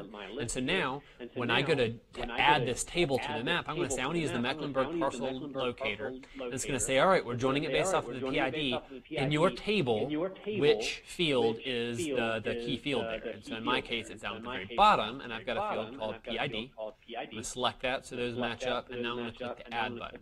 And so essentially, all this is doing is a join of my table, my data set here, with the parcel service, which has the geometry associated with it. So now I'm joining these two things together, so I'll be able to join my delinquent taxes with the parcel service. And so you can see it's got 1,083 it's going to attempt to join. I've done 171 at this point. And what I'll do is I'll zoom in here to Mecklenburg County while it's doing that, and you'll see the parcels start to show up on the map. Now, while this is going, I'll show you something else. I can tap on any one of these parcels here on the map, and it'll give me a pop-up. Tap on the map. Come on. Let's zoom in closer so I can actually click on one. Anyone. There we go. I tap on one and I'll get a pop-up. So just like on the website side of things, when I click on a feature, I get a pop-up with the information about that. Well, this pop-up is pulling the information from my spreadsheet.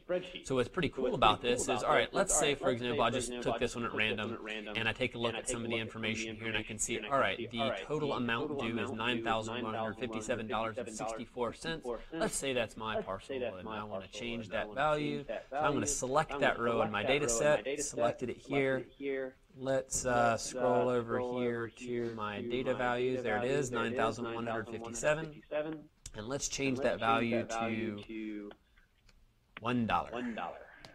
There we go. Right? Not so delinquent anymore. All right, well, let's go over to my map again. And now you'll notice that the amount due is $1. So this map is dynamically linked back to my spreadsheet data. So as I update my spreadsheet information on any field, it's going to automatically update my pop-ups and everything that I've got there.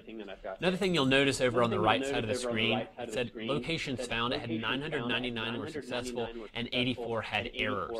So if you click on the Fix Errors button in here and you tap on any one of these rows, it'll take you over to it in your data set. And if we were to look at it on the data set, most likely it's because the parcel information is out of date. So either that the parcel number is wrong, or I just don't have a matching parcel, so I need to go and fix that. If I were doing this as a geocoding service instead of matching it with my parcels, it might be because I've got an invalid address or I've got a typo or something in there. And this basically allows me to click on this, go to that field, make the necessary changes, and as soon as I made the changes and hit enter, it'll attempt to relocate this parcel. And I could do that. I'm not going to do that for 84 different records. I'm not going to do that for any records. I'm just going to be happy with the 999 that I have here and move on. All right, so now that I've got all my, or most of my, my delinquent taxes up here on the map, the next thing I'm going to do is I'm going to start taking a look at some of the information that is behind it. So I know some of you in here, maybe all of you in here, have used the Community Analyst product, and a lot of the data that is available in Community Analyst is also available through ArcGIS Online in different ways. We don't do the reporting so much because that's kind of one of the functions of Community Analyst, and I know we're going to talk about that. Actually, Carol's going to do something on Community Analyst a little bit later today, but you do have some access just based off of the map to be able to look at some of that data. So say, for example, I click on this particular parcel, and there's an infographics button down at the bottom.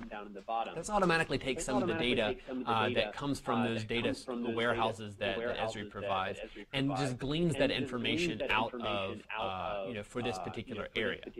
We're looking at parcels, so they are polygons, so we already have a defined area. If we were looking at points instead, what this would be doing would be doing a ring or a drive time area around that particular point so that we could have an area to define. But in this case, we're looking at, well, this is an age period, an age pyramid for that particular parcel, and so I can see what the largest age group is and the smallest age group.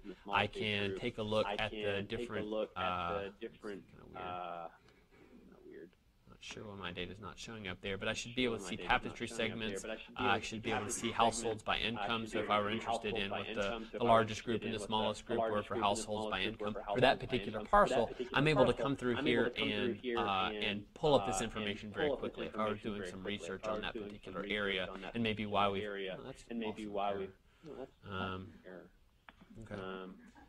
Some research on a particular area, maybe why there's a large number of delinquent taxes there, or whatever your project happens to be.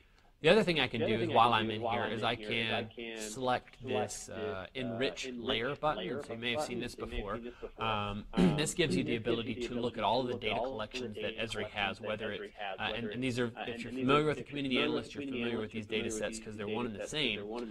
But these are everything from key global facts, at-risk, home data, home value data, household income, household costs, all these different data sets that are in here, and I can pick any one of them, key global facts, for example, and I can begin to look at adding this information to my my delinquent taxes table. So, for example, if I were interested in adding the total population, households, average household size, male and female populations to my spreadsheet, this would create a new column in my table, and it would populate the information for each one of these records as to what the total population is for that parcel or that area or whatever it is that I'm doing for this, and this would create that information from our databases that Esri is providing. So once I've done that, there's one other thing that we can do while we're in here.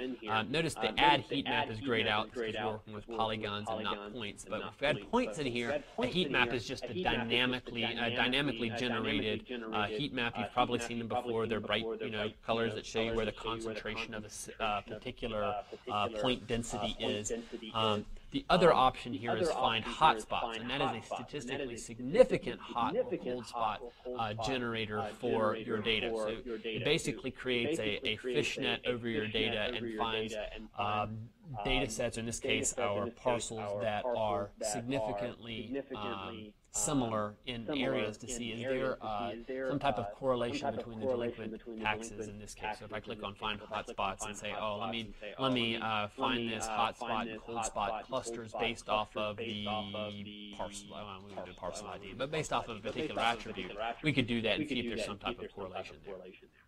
But ultimately, let's say we've got this tabular data set that we've been working with. We've now joined it to our parcels service, so now we know where all of these are on a map. We want to share this information with someone so they can take a look at it. We don't have to package this Excel spreadsheet up and send it to them and then get them to install the plugin and get them to work with it that way. What I can do is I can actually package this up and put it on ArcGIS Online so people can view it in a browser or wherever they want to see it. And the way I do that is I'm going to click on the Share Map button, and just like you've seen from any other interface, I can give this a name. We'll call this MEC Delinquent Taxes Map. Tags, actually I haven't talked about these yet, but you'll see them on pretty much any sharing dialog box. Tags are just search keywords so that it makes it easier for people to find particular information. So for example, in the title I typed in MEC Delinquent Taxes Map, but if someone were to do a search for Mecklenburg, for example, or if they were to type in land records, or if they were to type in property, if I didn't have these tags here, they wouldn't find this map because it doesn't know that those two things are related. But by putting in these search keywords or things like that, it makes it easier for people to locate that information. And so that's, if you're the only one working with this data set, it's probably not that big of a deal. But when we start talking about doing something like Scott was saying, where we're collaborating across different regions, and you put some data up there, it kind of helps to have some extra metadata about why you put this up here, what the intended use case was, and then these tags, of course, come in later on, so that it makes it easier for people to find it. It's like, oh yeah, I just put up this delinquent taxes map, and if somebody goes and searches for property map, they might not find it. And then the other thing we're going to do is, well, who are we going to share this with? And so in my case, maybe I just share it with the entire organization. All right. Oh, I've got to add a description too, so we'll just copy that. Put that in there. All right, then I click Next, and it's going to ask me, well, what do you want to share as a part of this map that we're creating? So we're creating a web map, which again is the container of all of the different data sources that are in there. In our case, we only have two layers. One is the topographic map, and that's already been shared. It's part of ArcGIS Online, so you don't have to do any sharing there. The other layer is our delinquent taxes layer, and so of course we need to make sure we share it, and it gives you the option to change the name if you want to. And then I'm going to click the Share Map button.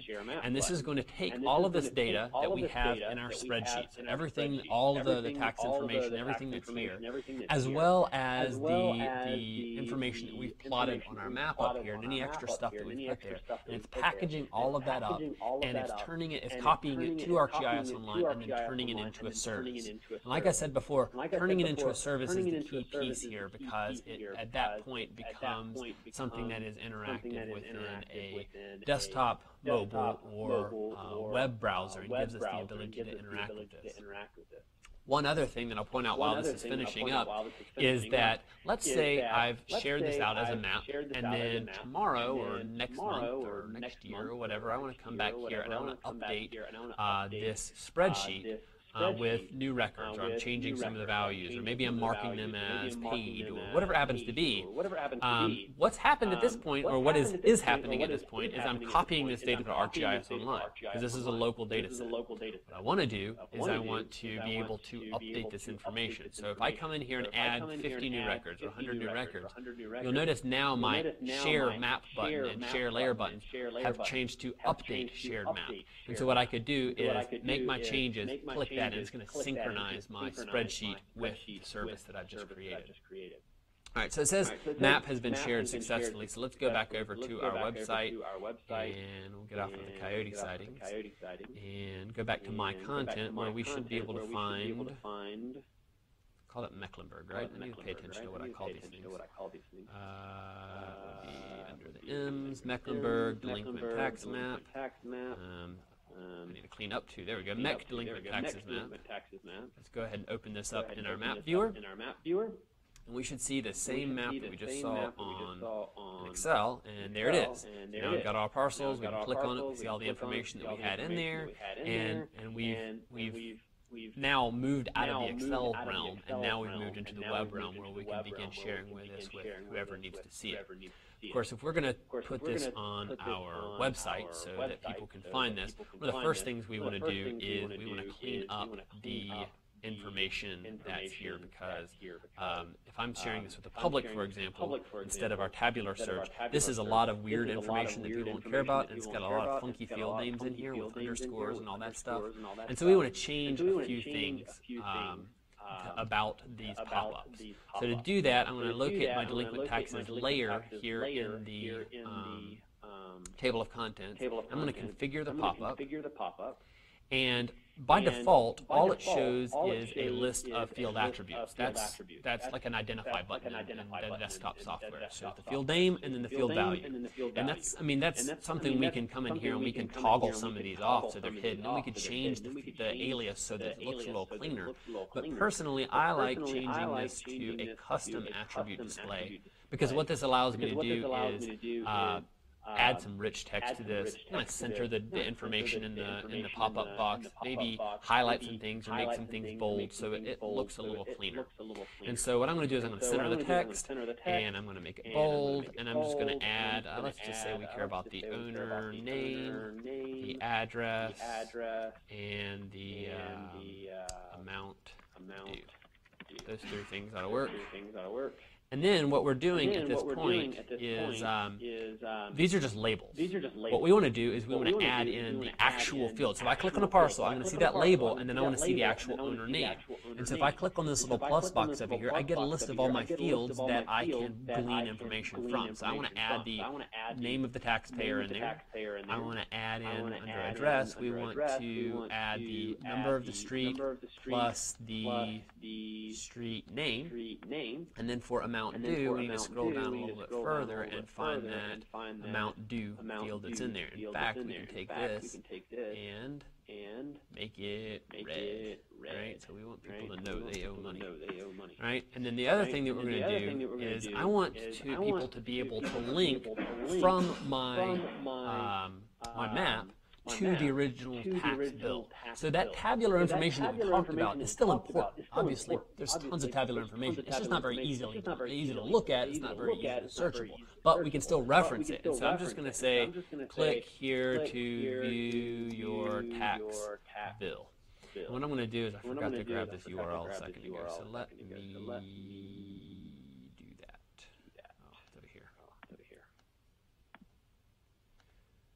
All right, so here is the billing website. Right, so this is Mecklenburg County's actual tax bill website.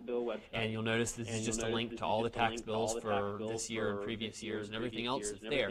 If you look at this URL that's up here at the top, most of it's just, tax bill, Mecklenburg County.nc.us, so on and so forth. But once you get to the end, you can see it's doing a query. It's doing parcel number equals, and then it's got a static parcel ID. Well, we've got that parcel ID because we pulled it from our tabular data and we pulled it from our parcels. So all I'm going to do is I'm going to copy the first part of this, go over to our map that we're working on. I'm going to turn this text into a hyperlink and paste that URL in here. So now we've got the whole query where it goes up to parcel number equals, and I'm going to type in the name of our parcel ID field in curly braces. If you put curly braces anywhere on ArcGIS Online, it knows that you're referencing a field. In our case, the parcel ID field was that PID. And so it's basically doing parcel number equals whatever parcel that we're clicking on. So I'll set that, I'll click OK, I'll save this pop-up. And so now if we click on any parcel in here, we've got our information, owner name, address, amount due, and then we've got this little hyperlink here. And if I click on it, I should see John Young. And some of these parcel IDs don't match, so let's pick a different one. All right, let's try Huck's Road Investments. Seriously? How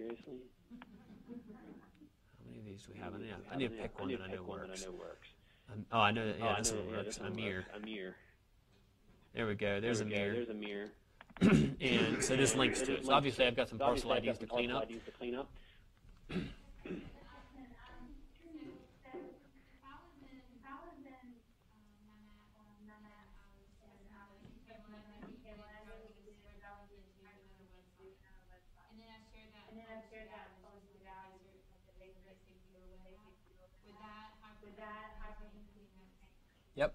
Yep, you define the pop-up in the web map, and that propagates to anything else that's referencing that web map. So yeah, if you created a basic view or whatever, and you define it there, it'll be there. Yep.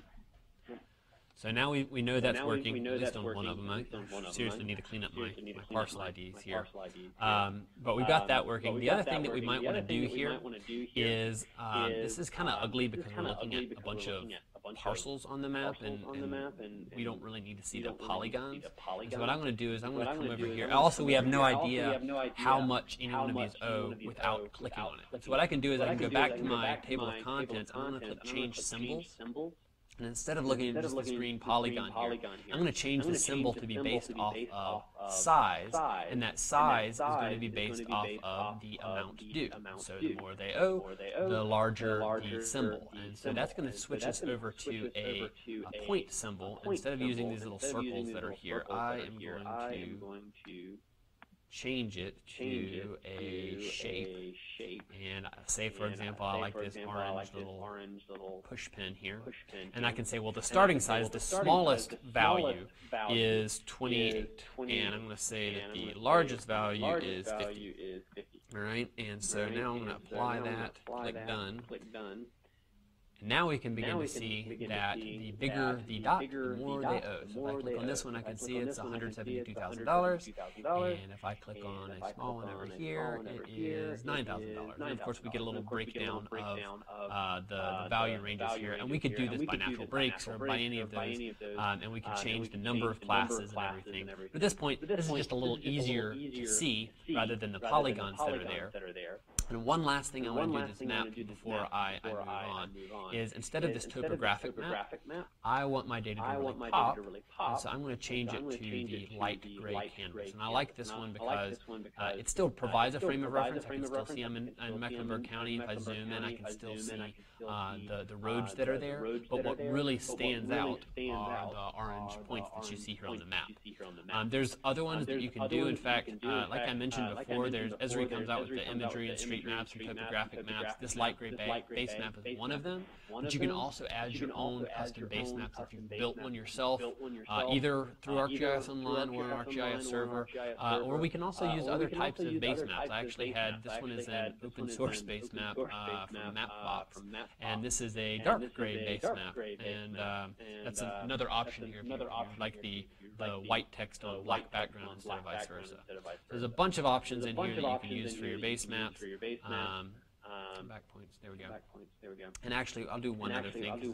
This is kind of bugging me. So let's go back to our configure pop-up, and I'm going to configure these attributes for the amount due. And if I click on that, where'd it go? Should be seeing something over here. Obviously, my browser is giving me some issues. What I should be seeing is the option to add a comma delimiter. So it's a little easier to read that text, but what I can also do is I can come back to my configure pop-up and add in a $sign. So now when we click on a pop-up, at least know that's a dollar. But now I've got my map ready. I'm going to go ahead here. I'm going to click Save As, and we'll just call this tax. Oh, not Save As. We've already saved this. Let's just save over that. And now we've got our delinquent tax map. Now there's several ways that we can begin using this delinquent tax map. Obviously, this is not the end product that you want to give to the public. You don't want people linking to this particular page, this map viewer application, because it's confusing for someone who doesn't have training on it. It's got an add data button. It's got a measure tool, it's got a share button, and all these things like that, a create presentation, and somebody just opens this up and looks at some of this stuff, they're going to be like, what are all these buttons? It's not really focused on what we want to do. And so then we're going to go back to the share dialog, and there's really two things that we can do with this. One is, like we saw before, we can make a web application, and say, for example, I just want to create this basic viewer application. We'll just call this basic viewer, save and publish that. And just like the GeoForm, it gives us a builder kind of application designer where we can pick and choose the color scheme and everything. We can change the name. Maybe I like, I'll stick with that orange theme there. And come on. I should be be seeing orange here. Apparently not. All right, whatever. Orange. That's really not orange. Whatever. That's orange enough. So we can pick the color scheme that we want in here. We can also pick which tools are available. You can see there's a ton of tools that come up here by default, and maybe we don't care about our public having a bookmarks link or a layer list because we only have one layer. We can take out the measure tool because that shouldn't be important. Map details because it's pretty self-explanatory. So we can pick and choose those things. We can turn off the editor capability. And once we're happy with that, we click the Save button. And this interface over here is WYSIWYG. It's what you see is what you get. Wow, that's a hideous color. And what you get. And once you're happy with that, then you can click the Done button. And now we've got our application that we can launch and share with whomever we want to see it. All right, so here's the end application. And like I said, the dialog or the pop-up box that we define on the web map is what powers any application that is referencing it. So if later on I come back to my web map and I decide, you know what, we need a little bit more information here. Let's add a few more fields. We can just update the web map. And all of the applications, we could have 5 apps based off of that web map. They will all see the same changes, so we don't have to go update all of those. All right. Sure.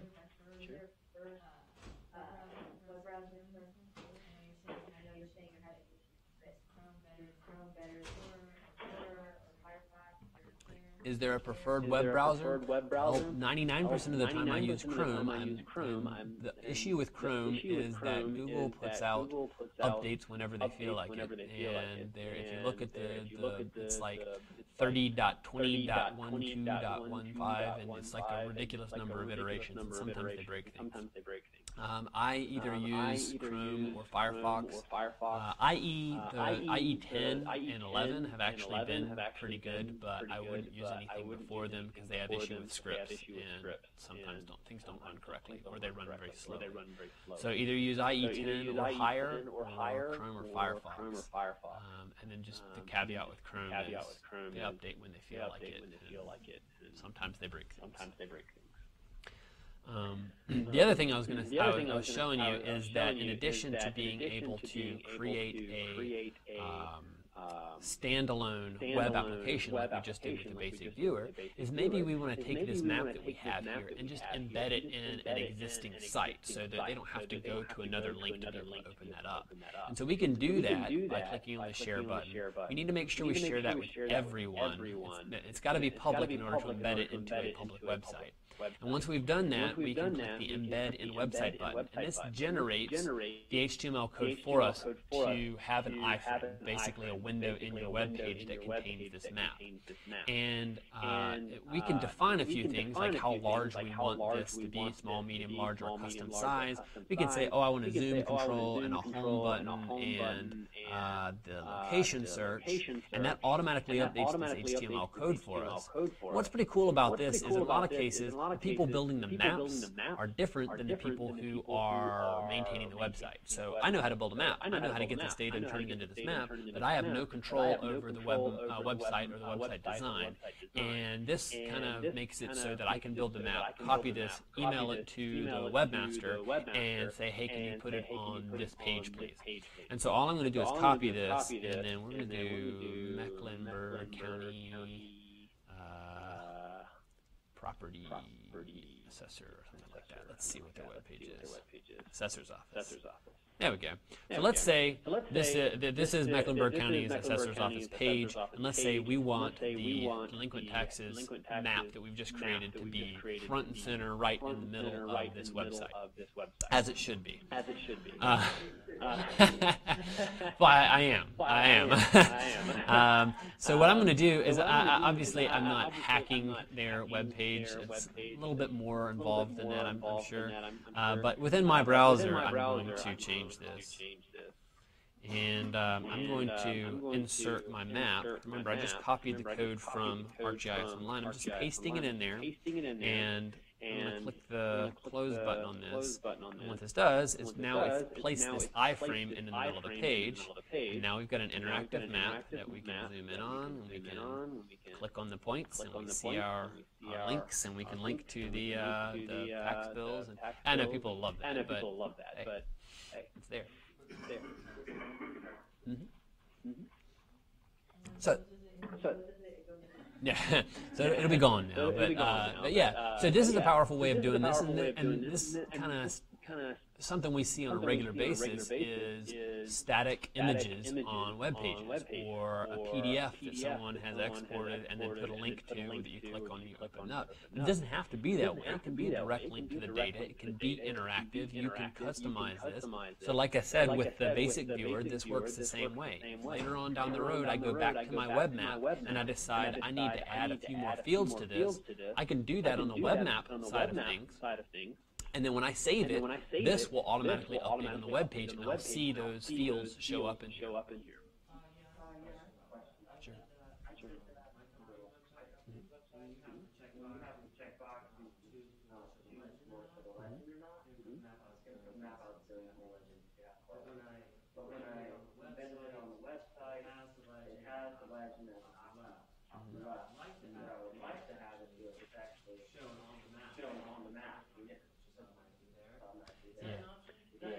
So for the benefit of the people on the phone, the question was, if you choose something like the legend and you have that in this embedded map, by default it'll just put a button up here at the top that says legend, and people actually have to click it to get the legend to show. Can you do that automatically?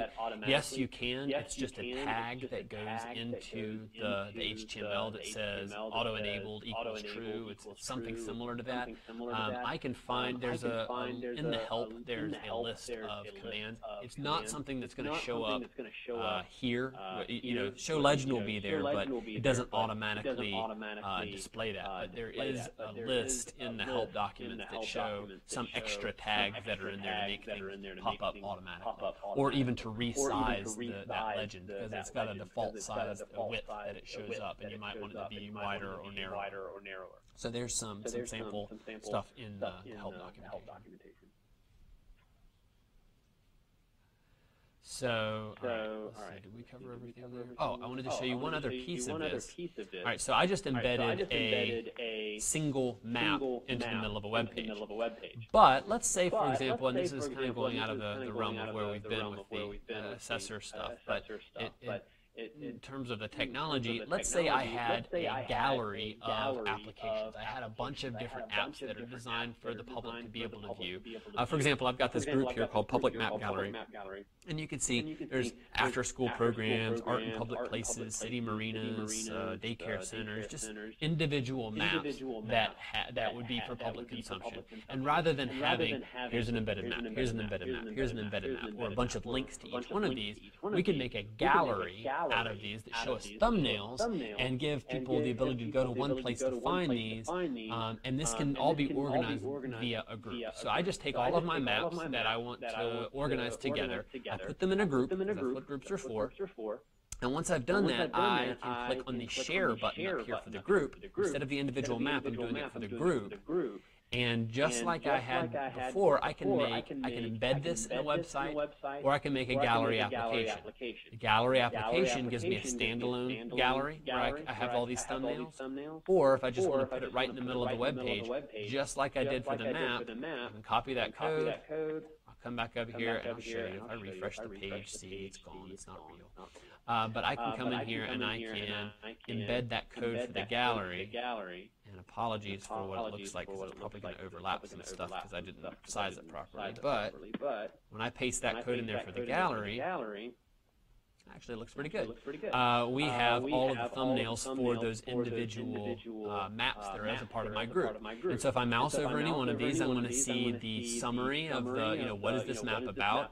If I click on View Map, it's going to open up an embedded map right here. I guess all my images are broken, but I've got an interactive map. And when I'm ready to go back, I click the X button. I can launch any one of these maps here.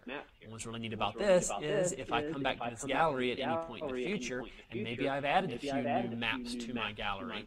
When I add them here, they automatically show up here when somebody goes back to the site. So I can manage the content of this page, paste the code in one time, and then all of my management comes down to the individual group. So there's a lot of really cool ways that you can get interactive maps into your websites. It can be a standalone application, or it can be an embedded map or an embedded gallery. All right, so what time do I go to? Is it 1? Okay. All right, so we've done that one already. What I want to take a look at is ArcGIS Align for Police. Well, maybe not these police, but since I've already spent a lot of time building some web maps and showing you how those look, I wanted to show you some of the ways that you can take some of this information and begin to share it in different ways. So we just showed you sharing information as an embedded map. We showed you sharing some information via a standalone web application. But one of the ways you can share this information on a more internal type of basis is to use what we call the operations dashboard. So what I'm going to do is I'm going to switch gears again. The operations dashboard, just like the Esri Maps for Office plugin, just like the collector application, is another standalone application that is included as a part of ArcGIS Online. So no additional cost. All you need is your username and password. And what you do is you can just go to ArcGIS Online and do a search for Operations Dashboard, and you'll find it. And when you, it's an installation for the Builder application is an installation. Once you've built an operations view, then you can save it, and that can be viewed in a web browser.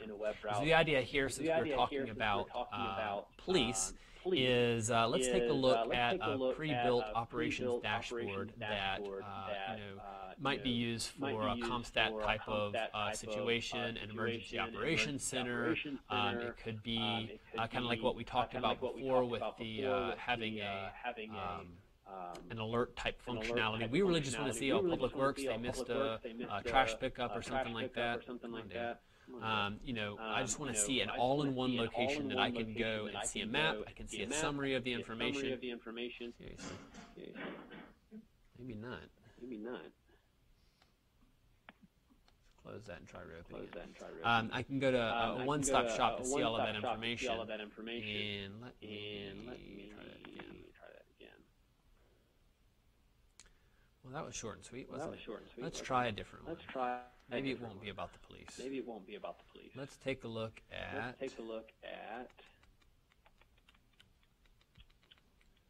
the special event planning dashboard. Do I have internet here? Hang on. Should.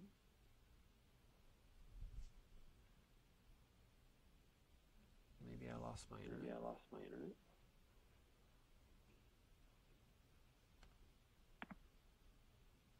Well, Wikipedia's working.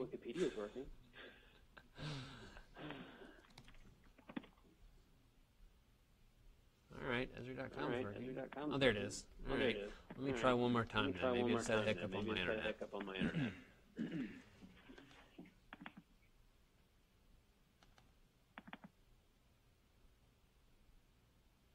Nope, it just hates me. So let's go back to my special event planning operations dashboard, and we'll just take a look at kind of how this is designed to work. The idea here is that we have widgets. Widgets are just a fancy name of saying individual tools that provide a specific function. In one hand, we've got this large widget in the middle, which you know as a map. And in this case, we're just looking at a special event planning area. So say we're going to have a parade or a festival or a marathon or something like that that's occurring in an area. That's what this data set is looking at. We want to provide information about what's going on in this particular area. So of course, the map is going to be important so we can see the overall information about that and where things like first aid are, restrooms, street closures, things like that. The other widgets that you see over here on the left side of the screen are ones that could be a list, they can be a bar chart or a pie chart, they can be a summary, they can be an indicator, they can be all sorts of different things that are based off of your data that allow you to glean information and display it in an easier way to read. So for example, for the special event assets, I can see that there are 2 road closures, and then for our assets and things that have been deployed, there's 2 road closures, there's a restroom, an information kiosk, security checkpoint, and first aid station. And these are just looking at the data, and as I add new data to Snap, these are automatically going to update in real time. Same thing about recently deployed assets. This is just a list of the most recently deployed ones that's ordered by the time that they were deployed. If I want to find out more information about it, I can click on this first aid station, for example. Actually, I can't because nobody enabled that. I'll show you that in a second. And then the other thing is, this is just a assets responsible by agency. So 4 of these assets were put out by the CMPD, one's by Caroline's Healthcare, and the other one doesn't have a value. But the way I set this particular dashboard up is when I start editing this, I can come in here and say, all right, for these recently deployed assets, let's configure this. And all we're doing is we're pointing at a certain data source. In this case, it's the web map, and I'm looking at my special events point layer that's on the map. And then I'm sorting this based off of the time that it was set up, the order I want to sort it, ascending or descending, how many records I want to see, what I want to show in my preview, so I get to choose, well, I want to show the code, so first aid, road closure, security checkpoint, whatever it happens to be. And then underneath that, I'm putting the time that it was set up. So I'm really just defining what I want this dashboard to look like. And then the feature actions is what happens if I click on one of these particular features in my list of here. So that's what nothing is enabled right now. But maybe if I do a single, if I do a single click, I want the option to highlight it, pan to it, or zoom to it. And if I double click on it, I want to show the pop-up. So it doesn't have to be difficult to set this up. And so now you'll see that when I right click on here, I see I can highlight this on the map, so it highlights it for me, or I can pan to it or zoom to it. If I double click on it, then it's going to show me the pop-up with the information about that. So this dashboard can be used in a way to glean a lot of information. I can also set up filters on this. So hey, only show me the assets that are owned by the police, or only show me the assets that are owned by EMS, or so on and so forth. I can put a timestamp on there, so I can say show me everything that was deployed within the last 24 hours. This could be used as a damage assessment type of dashboard. So an emergency situation, you got an emergency operations center. This sits up on the wall, so I can see how many assessments have been done, what's the total assessed damage amount. You know, where obviously where are those assessments taking place, which crews are out there, what type of damage are we seeing? Moderate, severe, completely destroyed, minor, no damage, that type of thing. And so we can set up a ton of these widgets that allow me to cycle through this information. And because you can set this up to essentially refresh at any interval that you want, you could have it refresh every 5 seconds if you wanted to, and that way you would immediately see an item that appears on the map. So in the case of like the trash pickup service, in this case, it would be if I'm a director and I've got this sitting on my second monitor or wherever it happens to be, I'm going to see this information. If one pops up on the map, I either see it here, I see it listed at the top of my list here, or you can even set some of these up to have an alert where it pops up a dialog box in the middle of the screen and says a new feature was added, or it's reached this threshold, or any number of different things. That's all coming from your data. I want to try one more time with the police thing. That's really annoying me. That's not working. All right. So Atlanta Police Dashboard. There we go.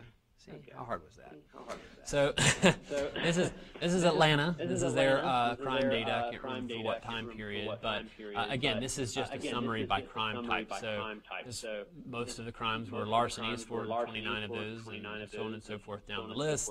Summaries by zone. So for in a police department, if they're doing a comp stat, and they're trying to get an idea of just what's been going on a day-to-day basis, I can see where these crimes are based off of zone, off of crime type, based off of day of week, by shift, and you can have as many of these widgets on here as you want. They simply just give you multiple pages of them. And so in this case, this was like, oh, maybe these are repeat offenders, the top 10 addresses. So 3393 Peachtree Street has 6 offenders.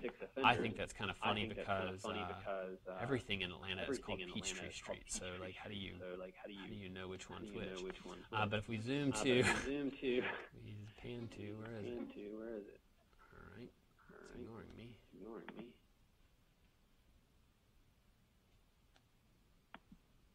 Who knows? It's not my day for this. That's one way to view it, or we can come over here and we can query by beat. So maybe I just want to know, hey, how is beat 103 doing? Well, I come in here and I type in beat 103, I hit execute, and it's going to query that particular beat. Okay, obviously this is having issues. This is my server running back in Charlotte that's hosting this data, so it's obviously having some issues right now because that query usually happens instantly. And we'd just be able to see all the crimes that occurred in that beat, and then a list of those crimes, and we'd be able to access it. Or we can simply click on one and get information about it. And you can even link to the bird's eye view, for example. This is just posting in the latitude and longitude into the Bing bird's eye view. Being difficult with me. Put in the coordinates. Usually it'll zoom into that location and show you the bird's eye view, but apparently nothing wants to work here today. So we will move along, but what I wanted to finish up with is this dashboard, the download is installed onto your desktop. That's going to be installed for someone who is going to be building this view. So in this case, this is the Atlanta Police Operations Dashboard view. When I click the Save button, that's what it was named as. That view is simply an item in ArcGIS Online, which can then be opened either here on this installed dashboard, or I can come back to my groups, and let's go down here to law enforcement. And I think it's at the bottom. Yep, Atlanta Police Operations Dashboard. So let's open that up, and this will launch it in my browser. And we'll see the same exact view that we saw on the desktop side of things. We just see it in the browser window, or not if it doesn't want to work. But that means it'll also open up on something like an iPad or a tablet. It's not going to open up on a phone. There's just simply not enough real estate to get all of that information on the form factor for a phone. But with your web browser, you'd be able to open it up. Apologize, I'm not sure why this one's having issues, but I think you get the point. It looks exactly the same. It's just in a web browser. All right, so to wrap up, we're kind of running out of time here. So I know that this was going to be a question, because it's always a question, but what about the credits? You know, people hear a lot about all these credits, and you feel like you've been, you might have picked the wrong day to quit sniffing glue. So I want to cover credits. Because people hear credits and like, whoa, what is credit, and how much does a credit cost, and what can I do with the credit, and why are there credits, and all that type of stuff. And so I want to tell you what credits are used for. I want to tell you how you can address the whole credit situation, and then how you can kind of view how credits have been used. So number one, credits are included as a part of ArcGIS Online. There's a certain number that comes with it. I don't know. They have 10,000 for the organization that NCARC purchased. And then from a usage standpoint, why do you have credits? What do you use credits for? And I think the easiest way to kind of point that out is if we go just to the ArcGIS Online page, you can see, well, what uses service credits. And there's obviously a lot of things that are in here that potentially can use credits. For you guys, anybody using community analysts are going to be using credits when you generate a report. So as you can see here, 10 credits for a report. Well, a credit is worth 10 cents. So 10 credits is $1. So that's kind of the breakdown for a report. Anytime you create a report, it's going to cost you 10 credits, or it's going to cost $1. When it comes to other uses for it outside of community analysts, but what are some of the main uses that we see people using credits? Well, by far, the largest credit consumption has been based off of geocoding. So if you use Esri's World Geocoding Service and you type in an address like, hey, zoom in to this address, it doesn't cost you any credits. That's a single address. We don't care about that.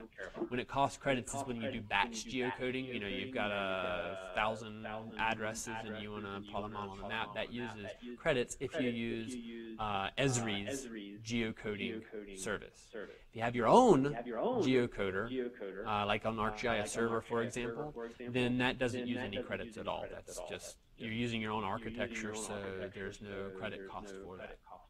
That's by far the largest credit consumer. Now you can see it's 40 credits per 1,000 geocodes, but if you're not using that, if you're using your own, then there's no credit cost. Otherwise, that's what it is.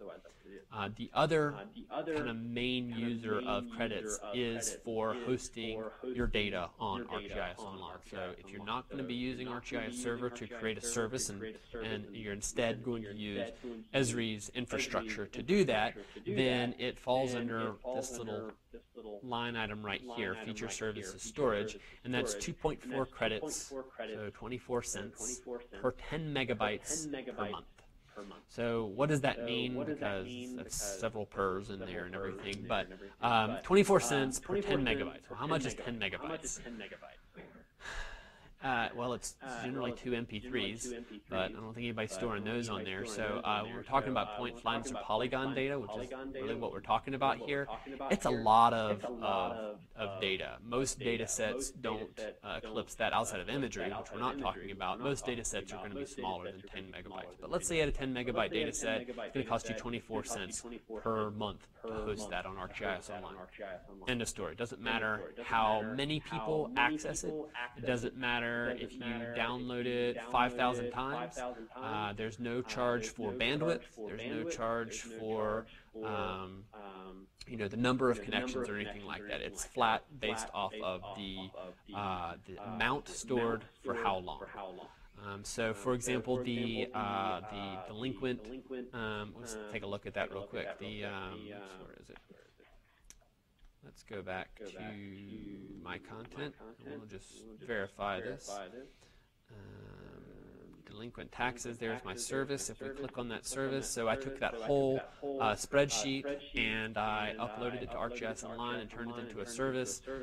Well, right now this says that the size is 1 kilobyte. Well, 1 kilobyte is 1,000th of a megabyte, and then a megabyte is 1/10 of the 10 megabytes per tree. So it's minuscule, is what that gets down to. So for the most part, even though that's one of the larger users of credits, that's not typically been an issue for storage, for credit usage. There's other ones in here. You can certainly go through here and take a look at it. But what I wanted to cover here is make sure that we talk about kind of our recommendations. Number one, does everybody need to be able to use credits? Maybe. I don't know. I really don't know for how this organization is set up. Maybe you do, maybe you don't. Maybe you have a few people who are really just going to be viewers and they're not going to need to use any credits. And so the easiest thing to do is to create a custom role, and that basically eliminates their ability to spend credits. So as any administrator in ArcGIS Online can do, they can come to my organization and go to the settings, and we have this thing called roles, and by default we have users, publishers, and administrators. Those are built in, they're always there. But you can create your own role, and you can base it off a template, but you can always change this. And you can see all these checkboxes that are in here that let you pick and choose what each person can do, and to a pretty fine-grained level. So if I come in here and I just want to create a viewer role, and all I want them to be able to do is view existing content, I don't want them to be able to create any new content, and I don't want them to be able to spend any credits by accident. You'll notice these checkboxes here, the ability to geocode, enrich data, all that type of stuff, they're unchecked. And the ability to publish data sets, those are unchecked. This person would be unable to spend credits at all. So that would be the first thing, is if you had some people within the organization, or if you're using your own ArcGIS Online users that you get with your desktops, that would be the first thing to do, is identify the users who need to be able to use credits potentially, and set those.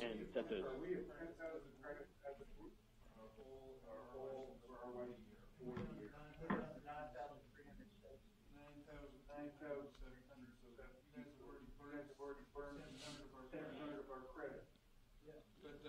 But that's equal to like $1,000. 10,000 credits is 10,000 $1,000. credits is Yes. $1,000. Yes. And what do you know when do you know they're when renewed? they're renewed? Okay, so since September 16th, you've spent almost 700 credits. Is basically what it is. On September 17th or 16th, whatever it is, of next year, that would pop back up to 10,000. Where you renew ArcGIS Online, it's basically 10,000 for the year. At any time, you can add credits in blocks of 1,000, so for $100. Yeah, so that's a good point. So the first thing is define who needs to be able to use credits, create a custom role for them, and assign that. Oh, sorry, I'll go back to that. So go to My Organization. You have to be an administrator to do this, but you click on My Organization, you click on Edit Settings, and then there's a Roles tab over here. And you just create a new role. So you define who can spend those credits, and then once you define that, you go and talk to those people who are able to spend credits, and you give them training and say, look, you have the ability to spend credits. This is how credits get spent, and so you need to be aware of, all right, well, geo-enriching data, and we have 10,000 variables, and you have 50,000 record table. You don't need to go and just add every single variable to your 50,000 record table because you think it's cool to do that. There's some training that goes there. You wouldn't hand keys to your 15-year-old kid and say, I just take off, you'll figure it out on your own. Same thing goes for the credits. Basic training is kind of something that you would just say, hey, this is how credits get spent, and this is what how you might want to take a look at that. And then to your question, the ability to monitor credits, there's two ways of doing that. Let me show you the first one. The simplest way of just looking overall at credits is underneath that organization. I can click View Status, and I can just see my total amount of credits remaining. I can see how many I spent in the last 30 days or last 7 days, 24 hours, or whatever time period I want to do. And I can see how those have been used on a functional basis. So I can see that, network analysis did 22 routes, it cost me 7 credits, and I can see that. That's from the functional analysis. The other thing that I can do is I can go to the Esri Marketplace, marketplace.arcgis.com, and download. There's a free app. It's by Esri. We created it. I don't know why we haven't included it as a part of ArcGIS Online yet, but if you just go and search for Activity Dashboard, you'll find this little download, essentially. It's not even a download, it's just a plug-in. And you say, oh, okay, this is what I want, and I want to, as an administrator, you need to do this. You say, all right, I want to add this application to my organization. It's going to ask you to sign in as your administrator, and you will approve it for the organization. Once you've done that, you'll just have this as a part of the org. It doesn't cost anything. It's just something you have to add. You have to opt into. And once you've done that, you get this portal where you're able to view activity reports for the past 3 months. You can do analytics usage to see how many credits remaining, how many credits were used this period, and then you can go over to a per user basis, and so you can see the top users, credit users, you can see individual, you can see me here, the contributions for the past however many days you want to do that. You can see where that person's been using those credits, and even down to the, have been adding these items in, and where those things are. So that's a way you can monitor that credit usage per individual within an organization. That's a really good question. I'm not entirely sure what that is. It might be a user that got deleted and is no longer within the organization. That's a guess. Let's see. Just lost audio.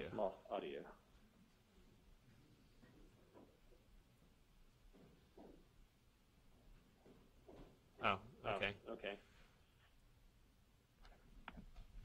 So that's basically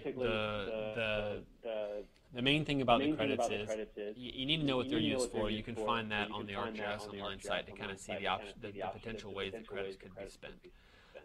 Once you've determined that these are potential ways, the dashboard?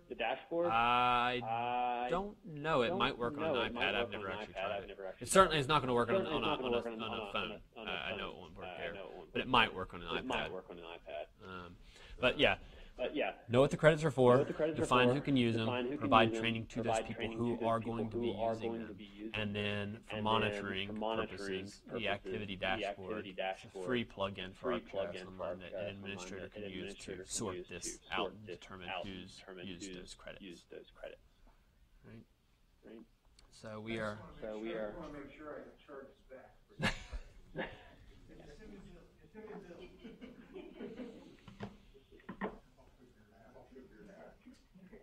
All right.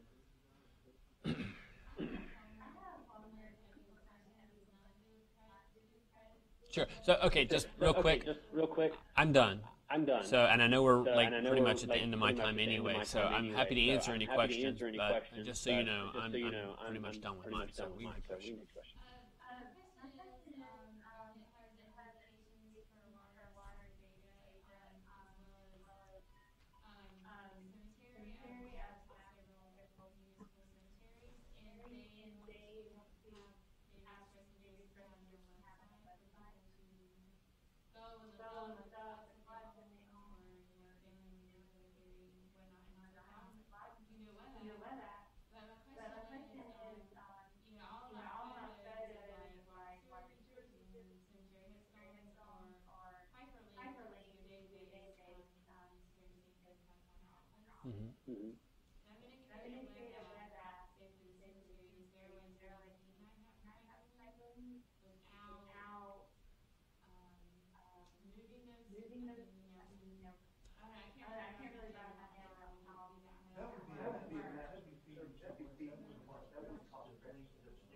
Right.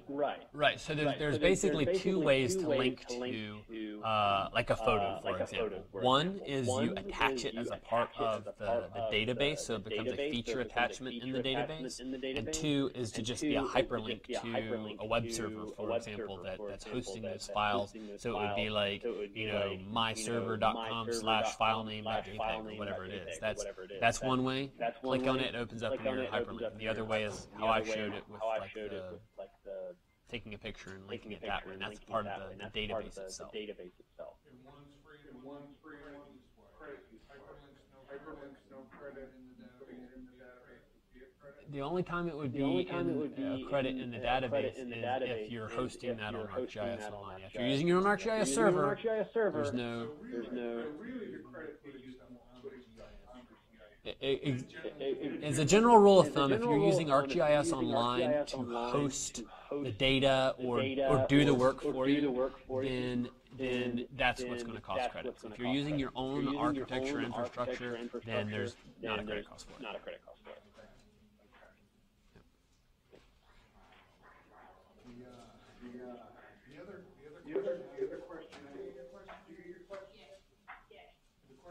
The question I had for you is in those ledges, where I saw you pulling up like first aid station, police department, bathroom, whatever. Can you add in your own ledge symbol? Sure. Yeah, you can use whatever you want. We have our defaults, but then you can link your own. We have little knows that around. Yep.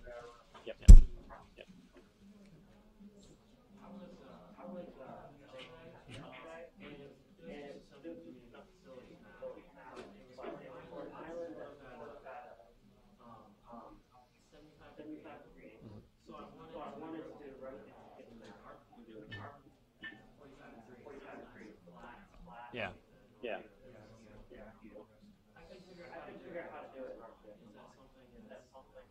I don't think so.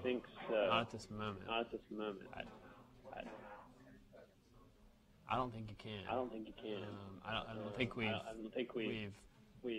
It's just not in the interface to do that right now. I think so. If you wanted to have it rotated that way, yeah. At least at this point.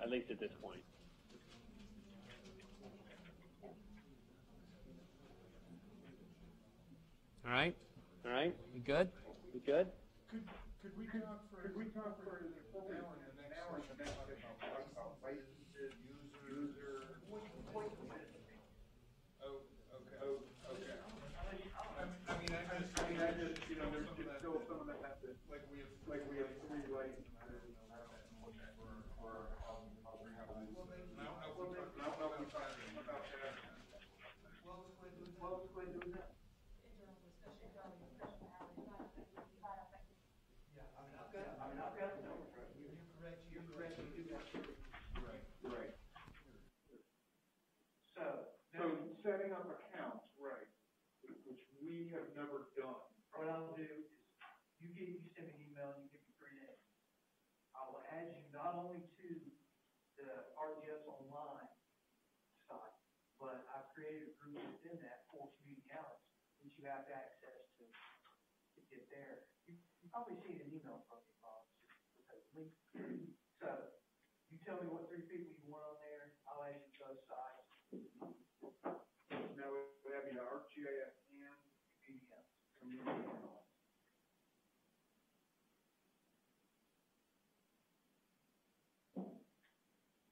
And with those users we've got at our office, you know, just for rooms purposes, we're small, short-staffed costs. So, you know, Sheldon here is our GIS contractor. He actually works for the city of Wilson, or works from home or whatever.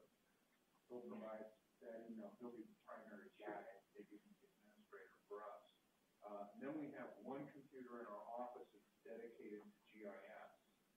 Would we be able to make like one of those users just that computer, or would we need to have, say, Joe be?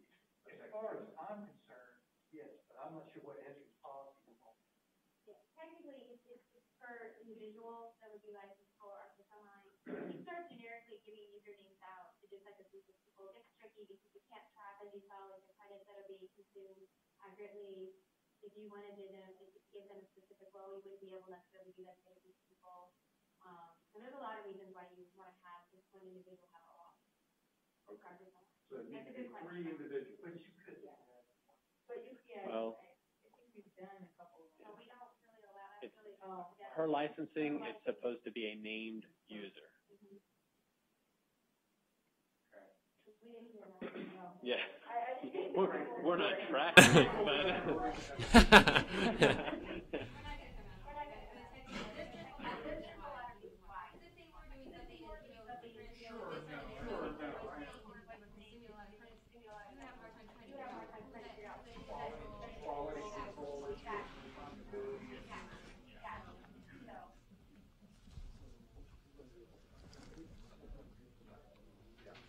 And I think that you've got this ability to use, like for me, all I need to do is open up the tool and see what functionality they don't like it. You know, so I don't need to read that.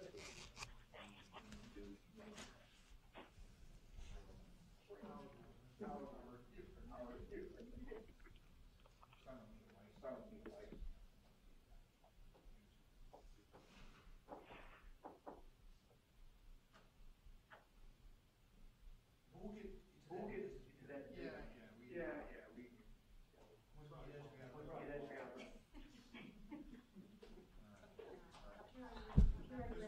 This is very.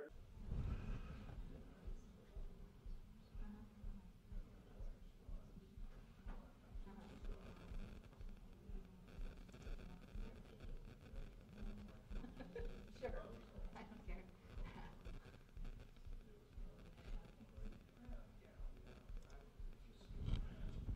All right. Y'all ready to move forward? I'm glad you stayed here late this afternoon to cover the migratory mating concepts of the shrubland quail. We have a lot of data compiled. Just kidding, had to get a little humor in there. For this 5 or 10 minutes, all I want to do is just show you some practical applications that we almost or kind of have going with some of our local governments. And this one here is just a simple utility editing application. The plan is that the local government kind of replaces their hard copy map books that they've got out in the field, and they can take this out with them. Claremont actually has Wi-Fi they can get to, so connecting and getting it live is not an issue for them. We've got guys that are used to using shovels, not iPads and stuff, so there's a little bit of a curve coming in on them using that technology. But really, this is just hard deadpan straight into ArcGIS Online, and it connects back. The layers, for the most part, are within our ARC server and coming out. We initially mapped them a couple of years ago, and so keeping your fingers crossed. A little while ago it wasn't working, but we can come in closer, and as you see the features, and you've got your typical utility, water, sewer, this, that, the other. Click on a feature, you get some information here, and then you notice right here, hey, guess what? I can edit that, and so it'll pop up, just a nice little form. It's based on our domains and stuff that exist, or pick lists and this and that and the other. And so we can make those edits and changes, and they're kind of pretty live and go back. Now, this is just a test database. This isn't their live data. And one thing this does is, any tool, your phone or which you probably wouldn't want to do unless it's one of those bigger ones, or your laptop or your tablet, no matter what flavor, through the web browser and all, this kind of gets past the data collector issues.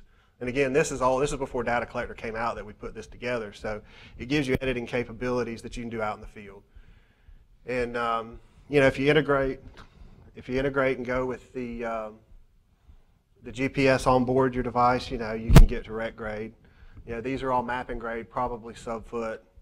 So that's not going to be good enough. So if we want to go and have people collecting new stuff with their iPads or whatever, we've got to get an external GPS that gives us the quality that we want. Or use if they have an existing, like one local government has a GeoXH or an XT, we can Bluetooth that in and get our XY coordinate from that, and using either real-time or some other technology to get that down to mapping grade, and use those points. And that's one little application. I don't know if y'all have any questions about it, but I wanted to show and share that that's a way you could use this and help your local governments. Another topic I just wanted to go over really quickly. Let's see.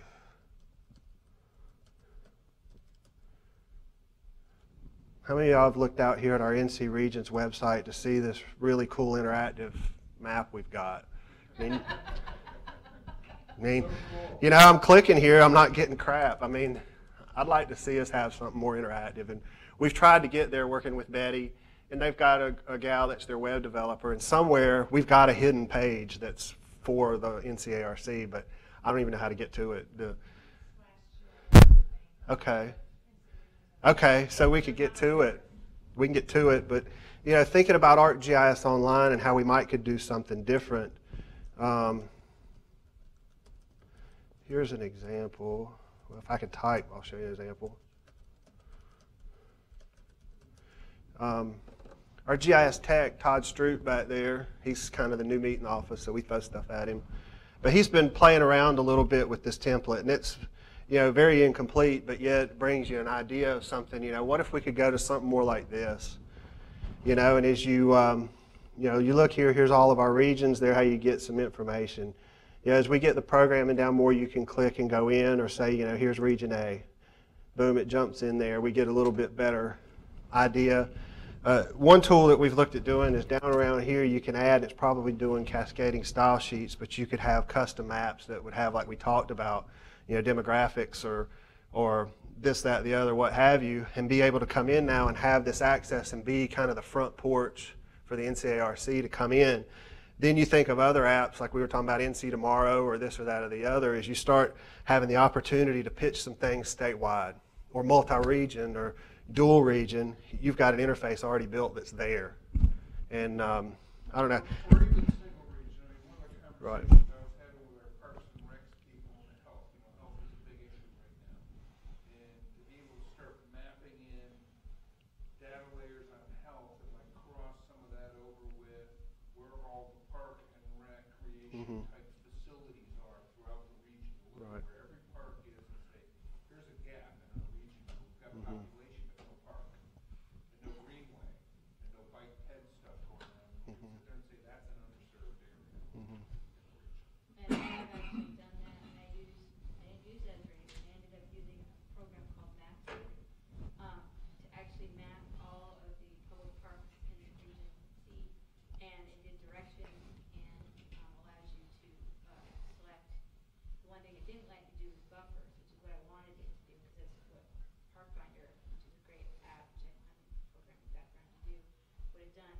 But, and they didn't talk about this either, there is a web app. You can actually, there's a beta within ArcGIS right now where you can do that. I can get directions, I can do filter, and I can do geoprocessing.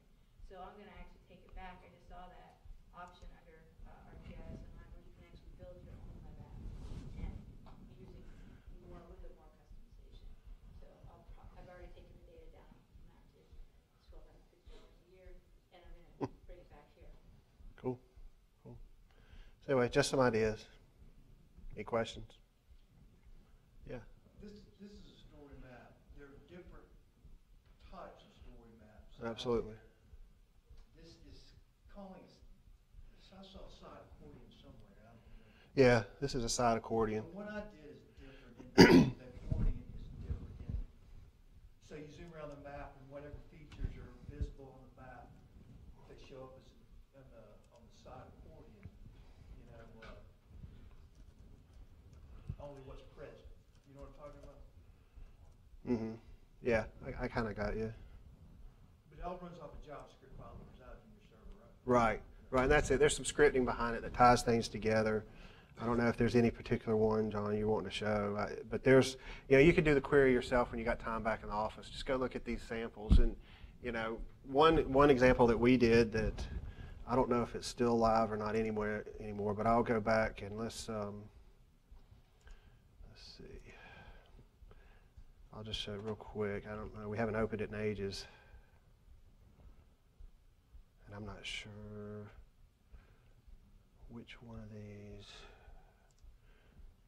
We've got a map that we produce copies and distribute it outdoors and Parks and Rec and all sorts of venues, and it's our river trail down the Catawba River. And it's, you know, tailor-made, you know, for a story map. And you've got every one of those points is essentially a portage or an access site along the Catawba River on that trail. And if this, yeah, you can click and pull up information. You can zoom to get information, all that stuff. So it's basically the brochure and the hard copy here online. And you can get it and access it and use it. Then with the inherent features, you can get navigation and this, that, and the other. Just something to get you thinking about. So, yeah, go on up.